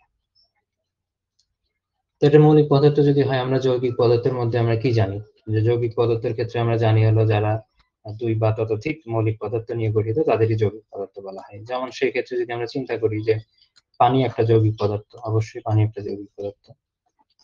তো পানির যৌগিক পদার্থের অনেক সময় অনুপাতটা, মানে একটা সময় অনুপাত এসেছিল যে পানিতে কি কি অনুপাতে হাইড্রোজেন এবং অক্সিজেন উপস্থিত থাকে। তো পানিতে হাইড্রোজেন এবং অক্সিজেনের অনুপাত কত জানি, হাইড্রোজেন এবং অক্সিজেন, এটার হাইড্রোজেন এবং অক্সিজেনের অনুপাতটা একবার আসছিল, তো আমরা দেখতে পাচ্ছি হাইড্রোজেন আছে এখানে 2টা, তাহলে 2:1। তো এটা কিন্তু যে কোনো যৌগের ক্ষেত্রেই কিন্তু এটা আসতে পারে, যৌগিক পদার্থ। ঠিক আছে, সেটা আসতে পারে যে সালফিউরিক অ্যাসিডের ক্ষেত্রে আসতে পারে, H2SO4 এর ক্ষেত্রে সালফার এবং অক্সিজেনের অনুপাত কত, সেখানে 2:1:4 হবে। ঠিক আছে, এটা যে কোনো ক্ষেত্রে আসতে পারে। তো এটা এসেছে, এটা বললাম। তো মৌলিক এবং যৌগিক পদার্থের মধ্যে থেকে এর বাইরে আর এখন কিছু জানার কোনো প্রয়োজন নেই। এখানে মৌলিক পদার্থের সংখ্যাগুলো জানা দরকার, আর যৌগিক পদার্থ তার ব্যাপারটা আমরা জানি, অনেকগুলো মৌলিক পদার্থ নিয়েই হয়। জাস্ট এখানে 2টা উদাহরণ দিলাম, পানি আর সালফিউরিক অ্যাসিডের মধ্যে, এগুলো তো সবই যৌগিক পদার্থের মধ্যে, যৌগের মধ্যে পড়ে। তাহলে অ্যাটমের গঠনে মৌলিক কণা থেকে এতটুকুই আমাদের পড়াশোনা।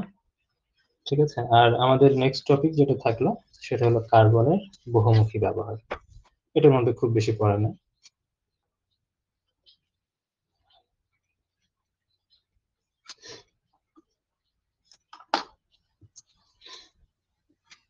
আচ্ছা, আগেরটা মনে লেখা হয়ে গেছে। আচ্ছা, এবার যে টপিকটা সেটা হলো কার্বনের বহুমুখী ব্যবহার। যেভাবে এই সিলেবাসটা আমাদের বিসিএস এর মধ্যে বলা আছে সেইভাবে আমরা অধ্যায়ের নামগুলো লিখছি যাতে আমাদের পড়তে সুবিধা হয়।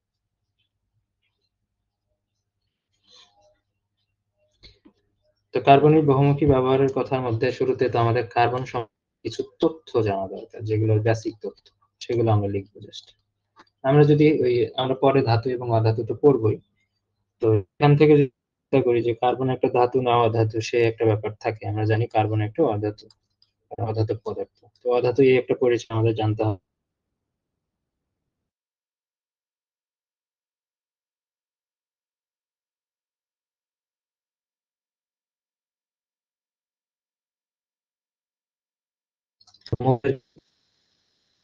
এরা বহুরূপী মৌল, বহুরূপী মৌল। আর এরা এক ধরনের ধর্ম প্রদর্শন করে, যার কারণে হচ্ছে কি যে কার্বনের যৌগ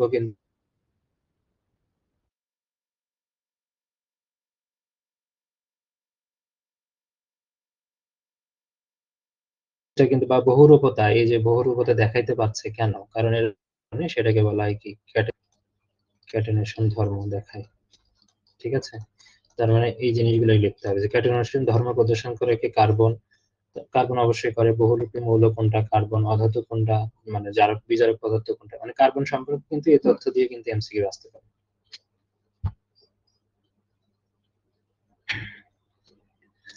ঠিক আছে, এটা তো এটা প্রথম কথা আমরা জানলাম। এবার কার্বনের যদি আমরা প্রকারভেদ আমরা চিন্তা করি যে কার্বনকে মেইনলি কয় ভাগে ভাগ করা হয়। ঠিক আছে, আমরা প্রকারভেদ লিখবো হচ্ছে এরকম করে, আমি যেভাবে লিখছি এটাকে দেখেন, তারপরে লেখেন। প্রথমে লিখবো হচ্ছে কার্বন, যেহেতু ম্যাক্সিমাম গুলো আমরা জানি যেগুলো ব্যবহার করি সেগুলো হচ্ছে দানাদার, দানাদার কার্বন, আর এটা হচ্ছে অদানাদার কার্বন।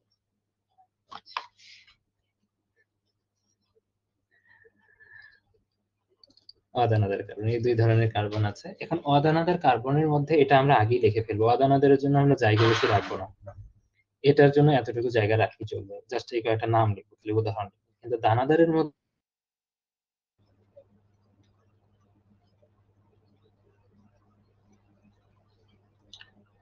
কখন থেকে শোনা যাচ্ছিল না? যখন শোনা যায় না তখন এই যে আমাকে চ্যাট বক্সে একটা মেসেজ দিতে দেওয়া লাগবে, তাহলে আমি হয়তো চ্যাট বক্সে এখানে চ্যাট করা যায় তো।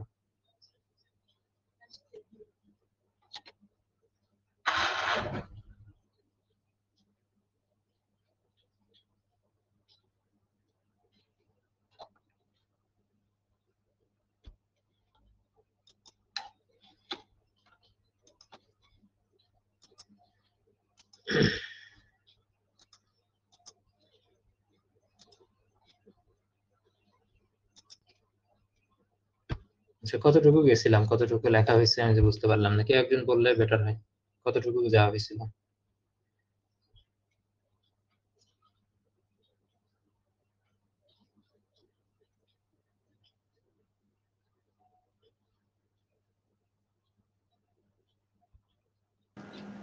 ভাইয়া দানাদার অদানাদার ওই পর্যন্তই, তারপরে আর কিছু শোনা যায় নাই। ও আচ্ছা, দেখা গেছে, দেখাও তো যায় না মনে হয় না? না ভাইয়া, দেখাও যায় নাই। হ্যাঁ, ঠিক আছে। Okay. এই যে কারেন্ট ডিস্টার্ব করছে আর কি, এই যে ঝড় হলো তো একটু আগে, ঝড়ের মধ্যে যে কারেন্ট গেল, তখন আবার কারেন্ট আসলো, একটু এই সময়টাতে একটু সমস্যাই হবে, ঋতু চেঞ্জ হচ্ছে, ঝড় বৃষ্টি যেটি হতেই থাকবে, ঝড় হবে, তখন কারেন্ট চলে যাবে। আচ্ছা, আমরা দেখতে পাচ্ছি অদানাদের মধ্যে, যে অদানাদের মধ্যে আমাদের বেশি টাইপ নাই, এর মধ্যে মানে কথাবার্তাও বেশি নাই, এখানে যে কটা লিখেছি সেগুলো খালি লিখে নিব। যে অদানাদের টাইপের মধ্যে হচ্ছে কার্বন, কার্বন ব্ল্যাক, চারকোল এবং কয়লা। তো চারকোলটা তো আমরা জানি, কয়লাও আমরা চিনি। কয়লার যদি বলে যে কয়লার মেইন উপাদান কোনটা, ডেফিনেটলি কয়লার মেইন উপাদান কার্বন হবে। আবার যদি বলা হয় যে কয়লার মানে কয়লা কোন ধরনের উপাদান কার্বনের, সেটা যদি আমরা দেখতেই পাচ্ছি যে পরিচয়ের ক্ষেত্রে যদি আসে, তাহলে হচ্ছে একটা অদানাদার উপাদান হচ্ছে এই কয়লা, চারকোল, কয়লা, এই চারটা উপাদান সম্পর্কে আমরা জানবো অদানাদার উপাদানের মধ্যে। ঠিক আছে। আর দানাদারের মধ্যে আমাদের যে মেইন যে বিষয়গুলো আমরা জানি, সেটা একটা হিরক আর একটা হলো গ্রাফাইট। এটা হচ্ছে আমাদের মেইন উপাদান, হিরক এবং গ্রাফাইট দানাদারের মধ্যে। তার মধ্যে হিরক সম্পর্কে আগে জানবো, তারপর গ্রাফাইট। আমরা জানি নরমালি যে যেহেতু কার্বন একটা অধাতু, তার মানে যে হিরক এবং গ্রাফাইট এরা অধাতু। এখানকার অদানাদার যারা যারা লিখছি এরা সবই কিন্তু অধাতু, এগুলো সম্পর্কে আর কিন্তু পরিচয় করে দেওয়ার কোনো দরকার নাই, একই অবস্থা। তো হিরকের মধ্যে লিখলাম হচ্ছে সবচেয়ে কঠিন পদার্থ এরা, যেহেতু কঠিন পদার্থ এরা অনেক শক্ত, তার মানে এদের দিয়ে কাজ কাটা যাবে ইজিলি। আর 3 নম্বর পয়েন্টটা খুবই গুরুত্বপূর্ণ, এরা বিদ্যুৎ পরিবহন করে না। ঠিক আছে, বিদ্যুৎ পরিবহন করে না এই কথাটা কেন লিখলাম, আমরা ম্যাক্সিমামই জানি যে ম্যাক্সিমাম অধাতুই হচ্ছে বিদ্যুৎ পরিবহন করে না। ঠিক আছে, কিন্তু একমাত্র ব্যতিক্রম হচ্ছে কার্বন। কার্বন আবার কার্বন সরাসরি বলা যাবে না, একমাত্র ব্যতিক্রম হচ্ছে গ্রাফাইট। ঠিক আছে, তার মানে হচ্ছে অধাতু সত্ত্বেও এই গ্রাফাইটটা কিন্তু বিদ্যুৎ পরিবহন করে, সেটা আমরা গ্রাফাইটের মধ্যে লিখবো পরে। এর মধ্যে হিরকের মধ্যে তারপরের পয়েন্টটা হলো এদের সংকট কোণ হলো 24°C। সরি, সেন্টিগ্রেড বলা যাবে না, সংকট কোণ, তো সংকট কোণ হলো 24°। সংকট কোণ হলো 24°। বাস, এটা যখন লিখলাম তারপরে জাস্ট হিরক সম্পর্কে আরেকটা বৈশিষ্ট্য গুরুত্বপূর্ণ, সেটা হলো যে সংকট কোণের সাথে এটা সম্পর্কিত। এতে আলোর পূর্ণ অভ্যন্তরীণ প্রতিফলন ঘটে। এতে আলোর পূর্ণ অভ্যন্তরীণ প্রতিফলন ঘটে।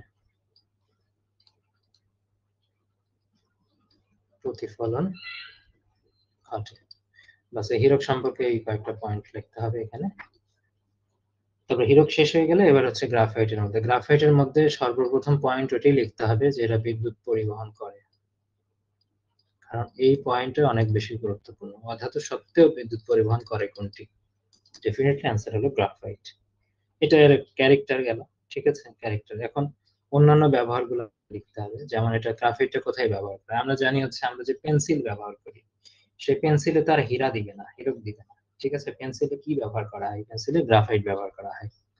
যে উড পেন্সিল সেগুলোকে বলা হচ্ছে, আমরা যে উড পেন্সিল গুলো ব্যবহার করি, তাহলে উড পেন্সিলের শীষ, আমরা জানি যে উড পেন্সিল গুলো বিভিন্ন ধরনের বিভিন্ন টাইপের হয়, যেমন আছে হলো HB হয়, 2B, 3B, 4B, সবগুলোতে কিন্তু এটাই ব্যবহার করা হয়, গ্রাফাইটই ব্যবহার করা হয়।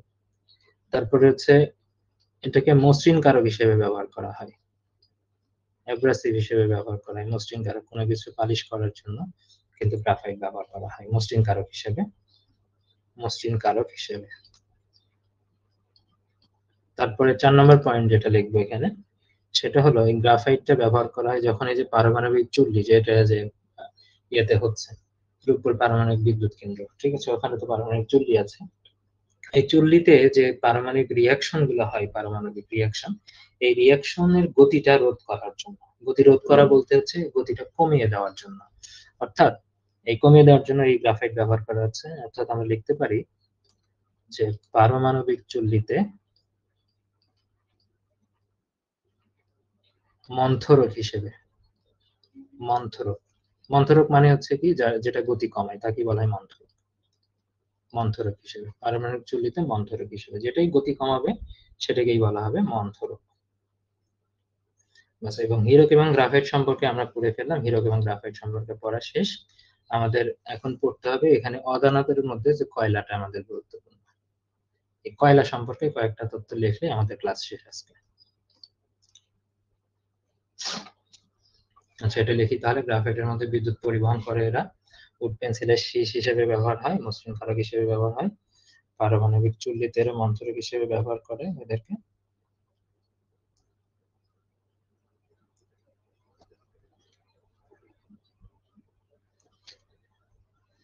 ওকে, তারপরে এবার এখন কয়লা সম্পর্কে তাহলে লিখি, কয়লা সম্পর্কে লিখলে আমাদের শেষ।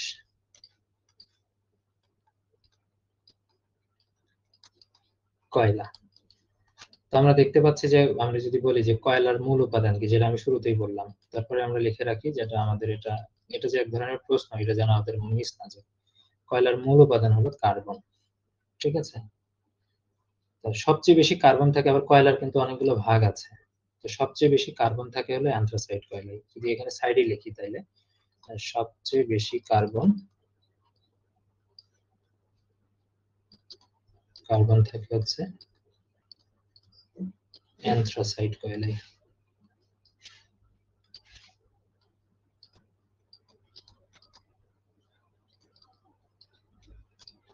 অ্যান্থ্রাসাইট কয়লায় সবচেয়ে বেশি কার্বন হচ্ছে অ্যান্থ্রাসাইট কয়লা। এটা আর এটা গেল, এটা টাইপ গেল। এটা আরো কিছু যে প্রশ্ন যে পরীক্ষা আসতে দেখা গেছে সেগুলো লিখবে এইভাবে। কয়লার টাইপ আছে যেগুলো, সেগুলোর ব্যবহার, যেমন প্রাণীজ কয়লা, এটা কোথায় ব্যবহার করা হয়? চিনি শোধন করতে, জাস্ট এই কাজগুলো লিখবো এখানে। চিনি শোধন করতে কোন ধরনের কয়লা ব্যবহার করে, সেটা হচ্ছে প্রাণীজ কয়লা ব্যবহার করা হয়। আর ভূষা কয়লা এবং আইভরি ব্ল্যাক, এটা কিন্তু কয়লার এগুলো ক্লাসিফিকেশন, ঠিক আছে? ধরো ভূষা কয়লা, আইভরি ব্ল্যাক, এগুলো কি কাজে ব্যবহার করা হয়? এটা হচ্ছে কালো রং হিসেবে ব্যবহার করা হয়। কালো রং বলতে কি বোঝাচ্ছে? যেগুলো আমরা লিখি যে কালার, যে রংগুলো কালো রং হিসেবে, আবার সাবার কালিতে ব্যবহার করা হয়, কালো রং হিসেবে ব্যবহার করা হয়। তারপরে হচ্ছে ছাপার যে কালিগুলা, সেই কালিতে ব্যবহার করা হয়। তারপরে লিখবো হচ্ছে কাঠ কয়লা। কাঠ কয়লা ব্যবহার করা হয় হচ্ছে ধাতু নিষ্কাশনে। কাঠ কয়লা ব্যবহার করে ধাতু নিষ্কাশনে, এই কাজটা গেল। আর একটা বৈশিষ্ট্য যেটা পরীক্ষাতে, মোটামুটি এগুলোই আমাদের শেষ আর কি, ব্যবহারের দিক থেকে এগুলোই শেষ, এই তিনটা, ঠিক আছে? আর আরেকটা সম্পর্কে, যে পিট কয়লার ব্যাপারটা, এটার মানে বৈশিষ্ট্য এসেছিল পরীক্ষায়। পিট কয়লা বৈশিষ্ট্যের দিক থেকে কেমন, এটা হচ্ছে নরম এবং ভিজা টাইপের। ঠিক আছে, এই পর্যন্তই আমাদের হচ্ছে আজকের কয়লা সম্পর্কে শেষ, এবং আজকের কার্বনের বহুমুখী ব্যবহারের মধ্যে এতটুকুই আমাদের লেকচার। তো এই ছিল আমাদের হচ্ছে পদার্থের অবস্থা, তারপরে হচ্ছে অ্যাটমের গঠন, মৌলিক কণা যেটা বলি না কেন, তারপরে হলো এই কার্বনের বহুমুখী ব্যবহারের লেকচারটা। ঠিক আছে, এইটুকু পড়তে হবে, এটা হলো বেসিক পড়া। আর এখান থেকেই কিন্তু বিভিন্ন ধরনের প্রশ্ন হতে পারে। আর এর বাইরে আমাদের এমসিকিউ গুলো একটু ভালোভাবে দেখতে হবে। ঠিক আছে, এমসিকিউ দেখলে মোটামুটি অধ্যায়টা আরো ক্লিয়ার হয়ে যাবে। ঠিক আছে, তো এটা ভালোভাবে পড়তে হবে। আর পরীক্ষাটা কিন্তু এটা আগামীকালই, ঠিক আছে? আগামীকাল, কারণ এটা মানে সেকেন্ডের কোনো লেকচার নাই এটার। বিজ্ঞানের এই অংশটুকু নিয়েই আমাদের পরীক্ষা হবে আগামী দিন, এবং পরের দিন রাত 10টা পর্যন্ত। তারপরের দিন মানে যদি চিন্তা করি তাহলে হচ্ছে কি রবিবার হচ্ছে, হ্যাঁ রবিবারে আমাদের নেক্সট লেকচার হবে। রবিবারে আমরা হচ্ছে বাংলাদেশ বিষয়গুলো পড়বো। ঠিক আছে, তো আজকের লেকচার থেকে কারো কোনো কিছু জানার আছে কিনা?